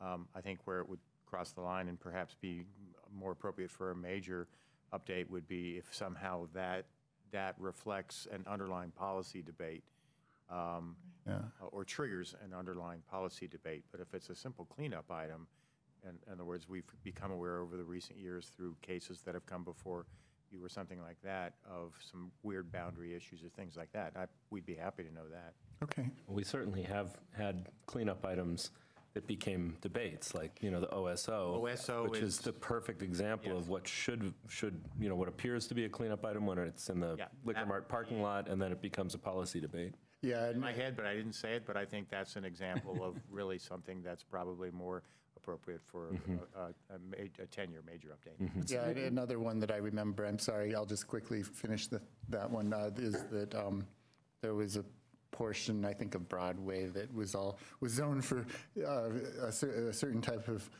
storefront, except for one little area, and I thought, that probably would potentially create policy debates, so we'd probably have to think about it. But anyway, go ahead, Peter. I'm sorry. No, that's all right. Did I cut you off? No. You kept me from wasting time, which I'm doing now. Oh. Okay. Any other comments for these guys, or should we let them go to bed? Are we allowed to give feedback on the content of your memo? Okay, because you had scope, process, and schedule. Sorry about that. So I just had some feedback on the content of the memo. I wanted to point out that at our retreat, we discussed the value of doing an assessment of TVAP Stage 1 implementation before applying, in order to figure out lessons learned and trying to figure out if they needed to be applied to TVAP Stage 2. I just wanted to remind all of us that that was something we discussed. And then you have, as one of your items, prioritizing other future area plans. And I was just thinking that based on the letter that we are sending to City Council, that maybe we want to put Diagonal Plaza as the first rather than the fifth on that list. And then everything else it sounds like it's not meant for this type of update, so I will hold off on all that stuff. Does that speak to work plan? Yeah.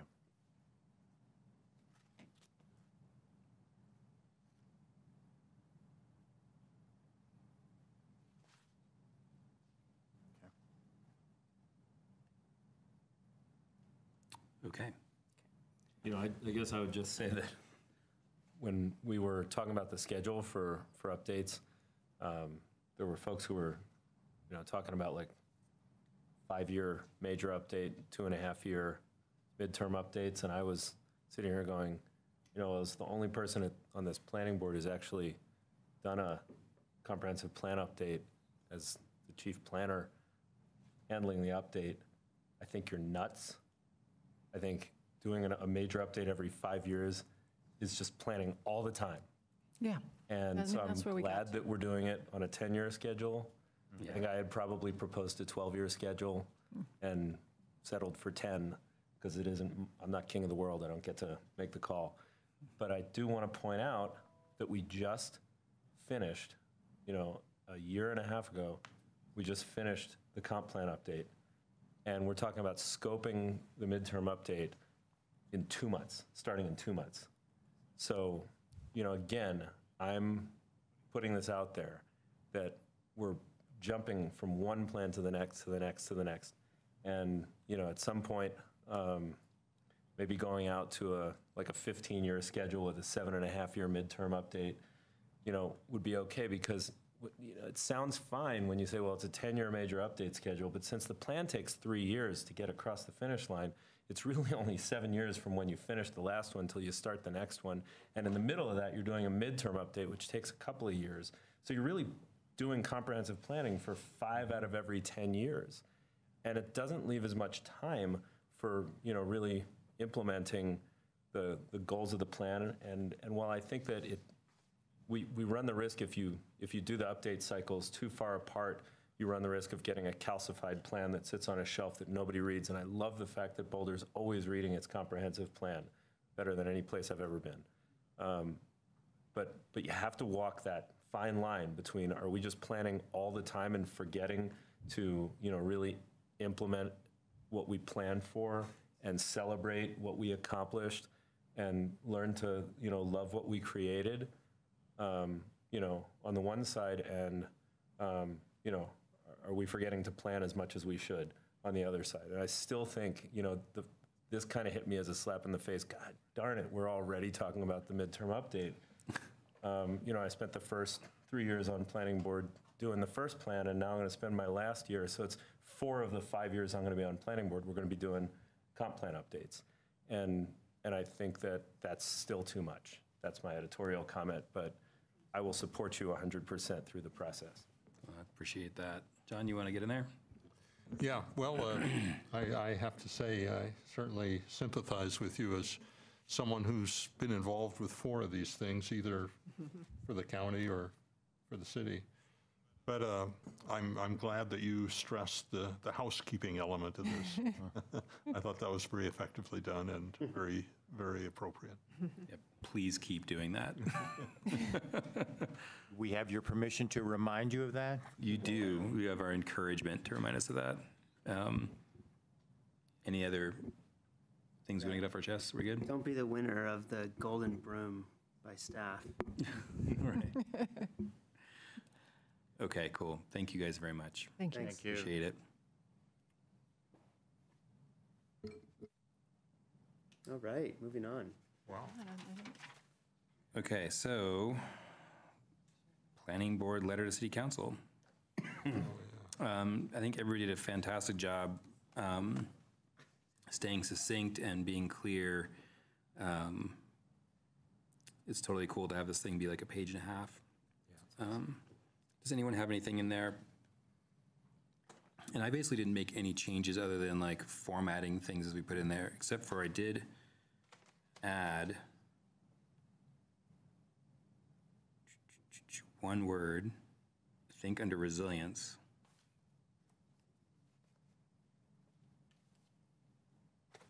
Yes, under resilience, I added the word education to your paragraph. I'm with that. Cool. Hopefully I didn't overstep.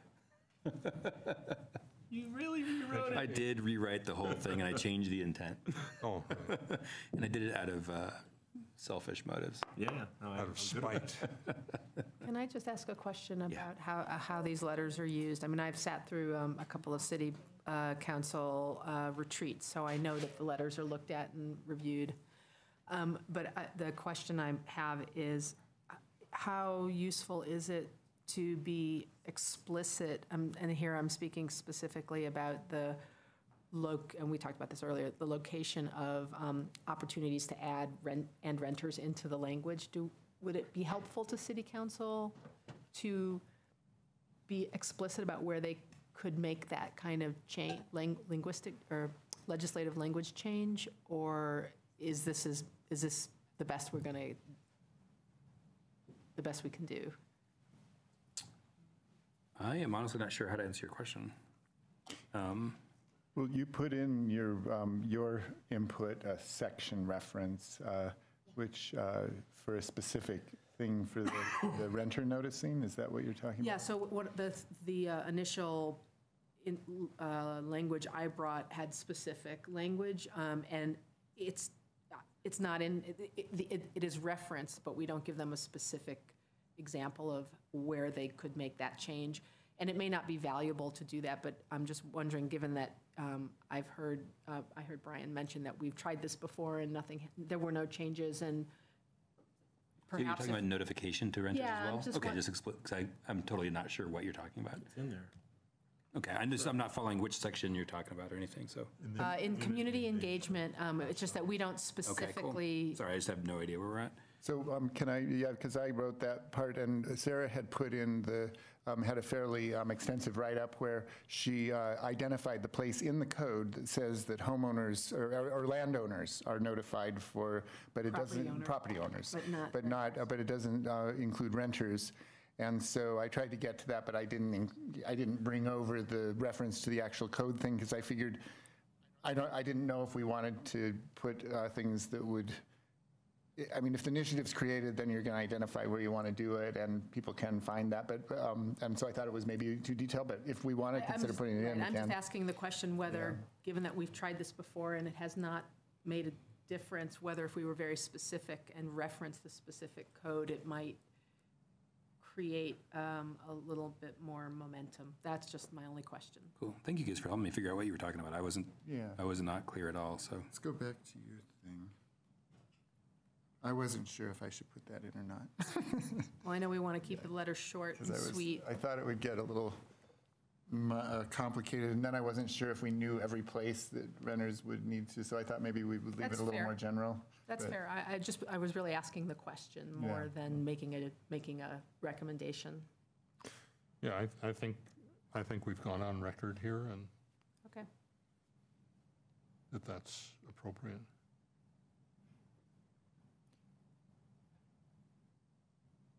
Any other thoughts on it? Well, I was just thinking the input that you gave is part of the public record, and, you know, we could, I think actually it might be in those minutes from our meeting, but we could make sure that that's in the minutes if they're not in there yet, too. I'll double check. Yeah, and at least then it's kind of on record, because I think it was good that you did all that research into where it could be changed. Cool. I'm super glad we have that in there. And I definitely, you know, I am sort of surprised that we've gotten nowhere with it, and I want us to get somewhere with it, so appreciate us all kind of like focusing on that, because it's a little bit surprising to me that it's Do you have my former? been difficult. It seems like it should have been super easy. Yeah. And we've said it like 100 times in meetings, right? Yeah, it seems so fundamental that Okay, hold on. Let me just get to my old language. surprising. Yeah. Oh, wait, that's my application. It's not right. City council letter, Sarah's notes. I'll find it just when you do.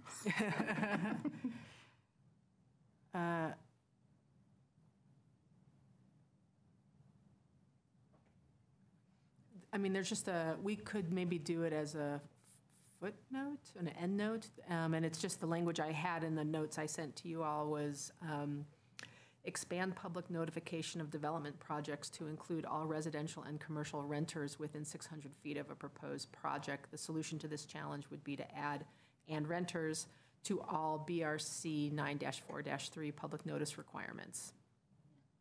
The new language would read, quote, "to property owners and renters, ... It's not lovely writing, but it is pretty specific.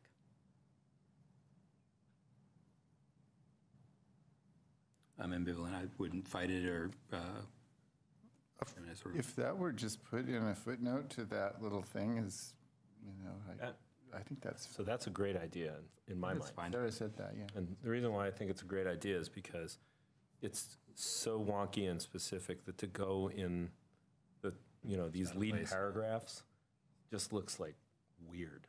But if we put it at the bottom as a footnote, that would draw extra attention to that last sentence about engagement mechanisms. Mm-hmm. And I like that a lot. Yeah, cool. So I'm down with that. To whom do I send this Cindy. language to you for, okay. Oh, really? Okay.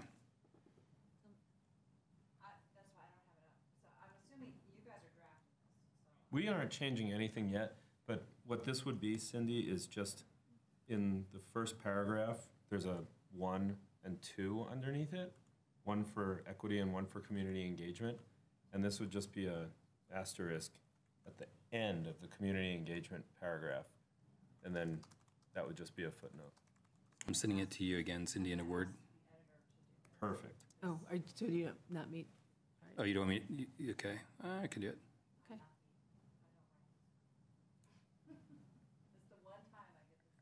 Do you have that language, Brian? I don't. If you just. I have that language. Cool, just email it to me and I'll put it in there. Okay, Then you'll get the whole thing. okay, perfect. That's perfect, great. Ryan Bowen. Okay, thank you. I really appreciate that. I hope it'll make it possible to make this happen. Mm-hmm, cool. No other changes? We're all good on the, I mean, it seemed like it was a pretty elegantly drafted deal, so. Header. So I think we're in housing, in the second sentence. I'm just trying to, it's a long and many-claused sentence. Escalating home prices limit housing opportunities for low, moderate, middle-income households that, in turn, inhibits. I think that should be inhibit. Because we're either talking about escalating home prices or limiting housing opportunities. Okay. People agree with that? Just parsing that language. Yeah, it's the wrong verbi. Yeah. Plural. Cool. Yeah, I think that's right. Okay. That's the only nit I have to pick. Only one nit? Just one Which is nit. pretty amazing. I had 16 Just last one year. nit.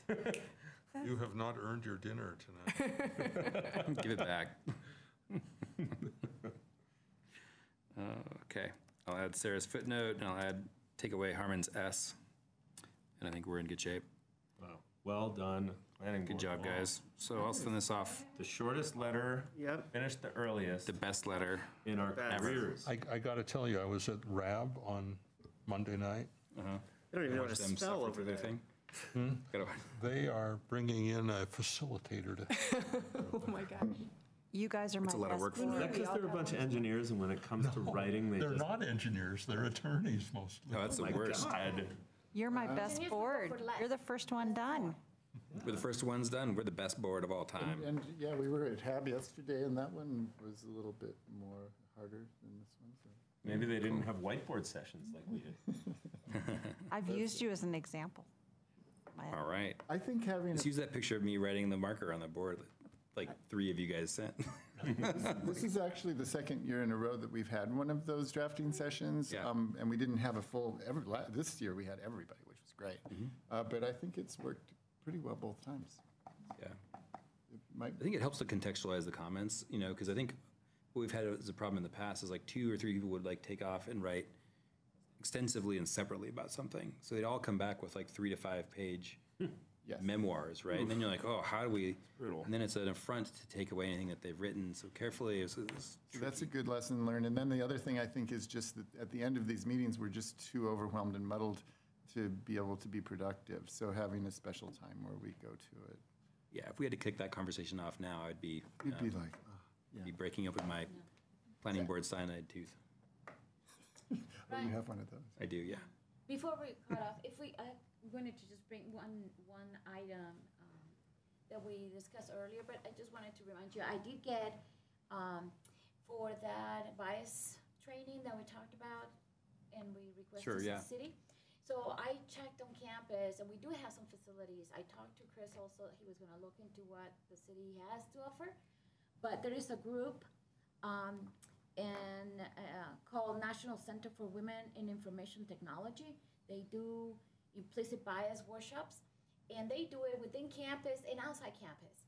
I mentioned this to Hella, and she said, maybe a good thing also that we can look at to potentially expand to other boards. So I just wanted to let you know that we do have some alternatives if the city doesn't have anything available. And if we can kind of make a recommendation, then we get it scheduled. Sure. Yeah, send it to me. We can sit down and talk about it. So I think I'd suggest that we sit down with Chris to talk about this stuff. But if we want to do Yeah, it because other ways, that's I fine. know it came right as we, about to travel. Yeah. But definitely, that was what I wanted to at least have this thing moving, and then we have some resources to work with. Cool. Speaking of NC Wit, Oh, you know them. Good. yeah, there's a movie my friend made that I'm an advisor on called Bias that you should watch. It's a great movie. Our first movie was Code Debugging the Gender Gap, which is also amazing. Cool. And Bias covers this topic of unconscious bias. And also, you'd love the movie.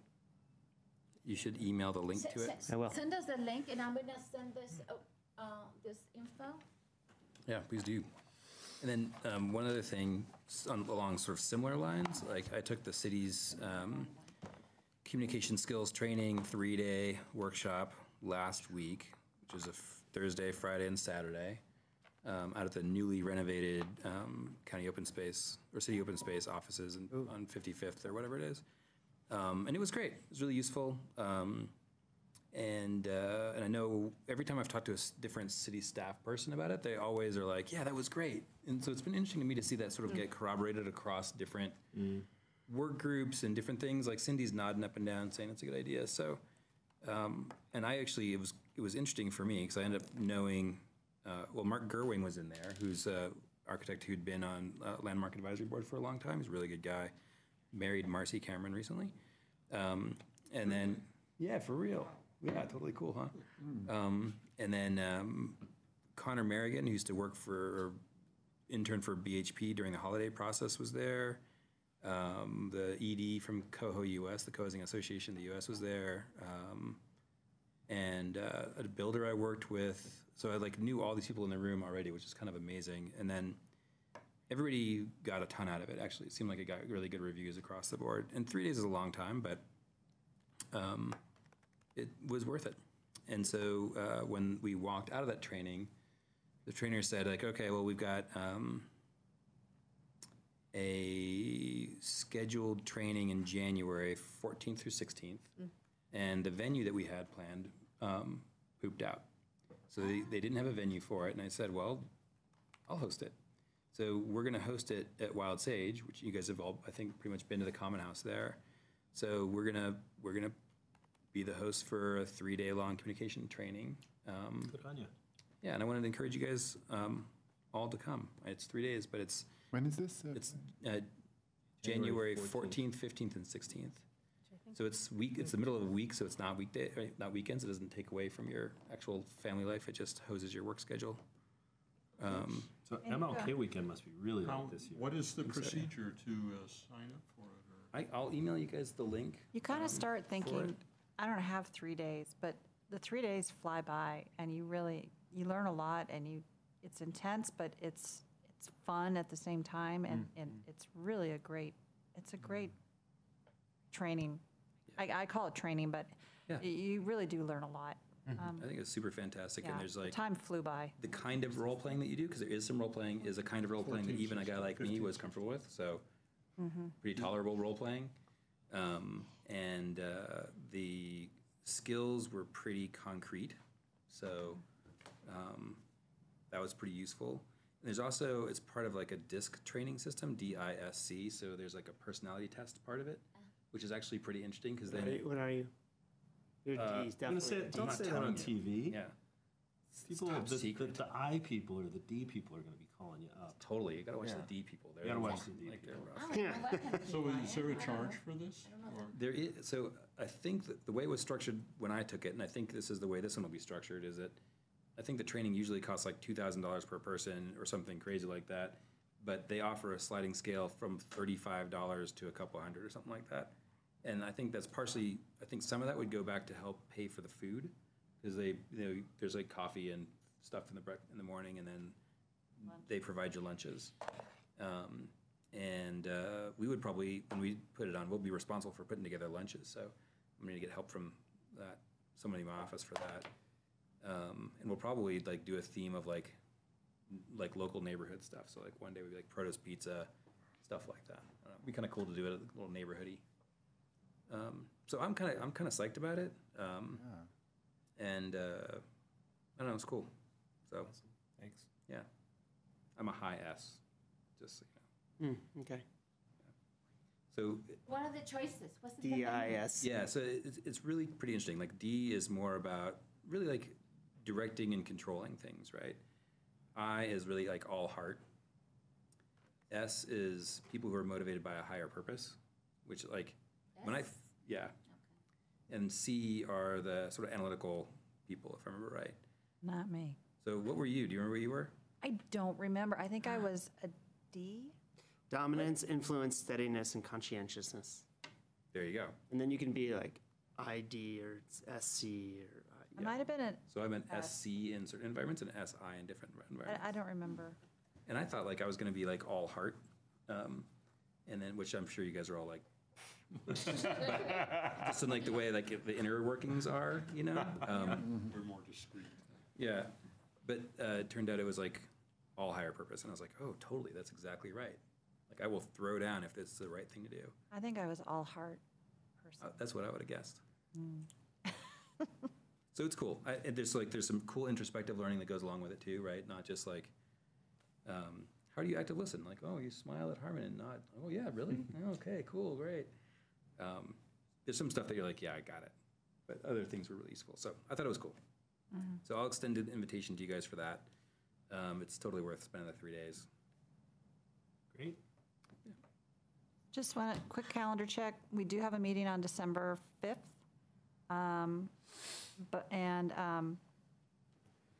Don't get your hopes up, but there is a 90% chance we will not have a meeting on December 19th. So, very likely. That would be pretty nice to know. So, yeah. What's the agenda on the 5th? We have a concept plan for 2400 Central Avenue. I don't know what that is. Oh, But yeah. the packet's going out tomorrow. Yeah. 24. And right now, as of now, we don't have any agenda items for the 19th of December. So Let's just say it's not going to happen. I would love to say that You're for not- sure, but not I'm allowed. 90% sure. Don't forget to gavel. Can I, Yep. can I Happy ask Thanksgiving. something before we gavel? Yep. I don't know if we're ever asked to give the city council input on the legislative agenda for the city. They've never asked us that, but I think as a planning board member, if you wanted to weigh in on that, it's totally appropriate. Okay, so I just thought I'd ask that question because as we have looked at affordable housing, I think that there are a number of state laws that get in the way of us having the tools at our disposal. And I don't see on the legislative agenda, I don't know how influential those things are, that the city of Boulder is asking for a currently friendly state house and governor's office to actually look at some of those things. I'd also love to see us look at local progressive taxation, but that's another issue that's probably not planning board related. But yeah, specifically affordable housing, I feel like there's some state regulations that make it more difficult for us. So I'm just curious about that. So I mean, I would, just speaking for myself, I would totally support you writing a message about that from the planning board if everyone feels comfortable with that. I think HAB was interested potentially in that too when I brought it up. but, Well, yeah. so at City Council on Tuesday, they actually went through this. Yeah, I knew it was And they on the state and federal legislation. And there was at least one affordable housing, a state-based, likely piece of legislation in the State House, which has to do with allowing on-site affordable rentals and rental buildings. Yeah, that's. And there's a separate proposal that's likely to come up, which is about rent control, but it is a separate piece of, it'll be a separate piece of legislation. And those were the two that they mentioned.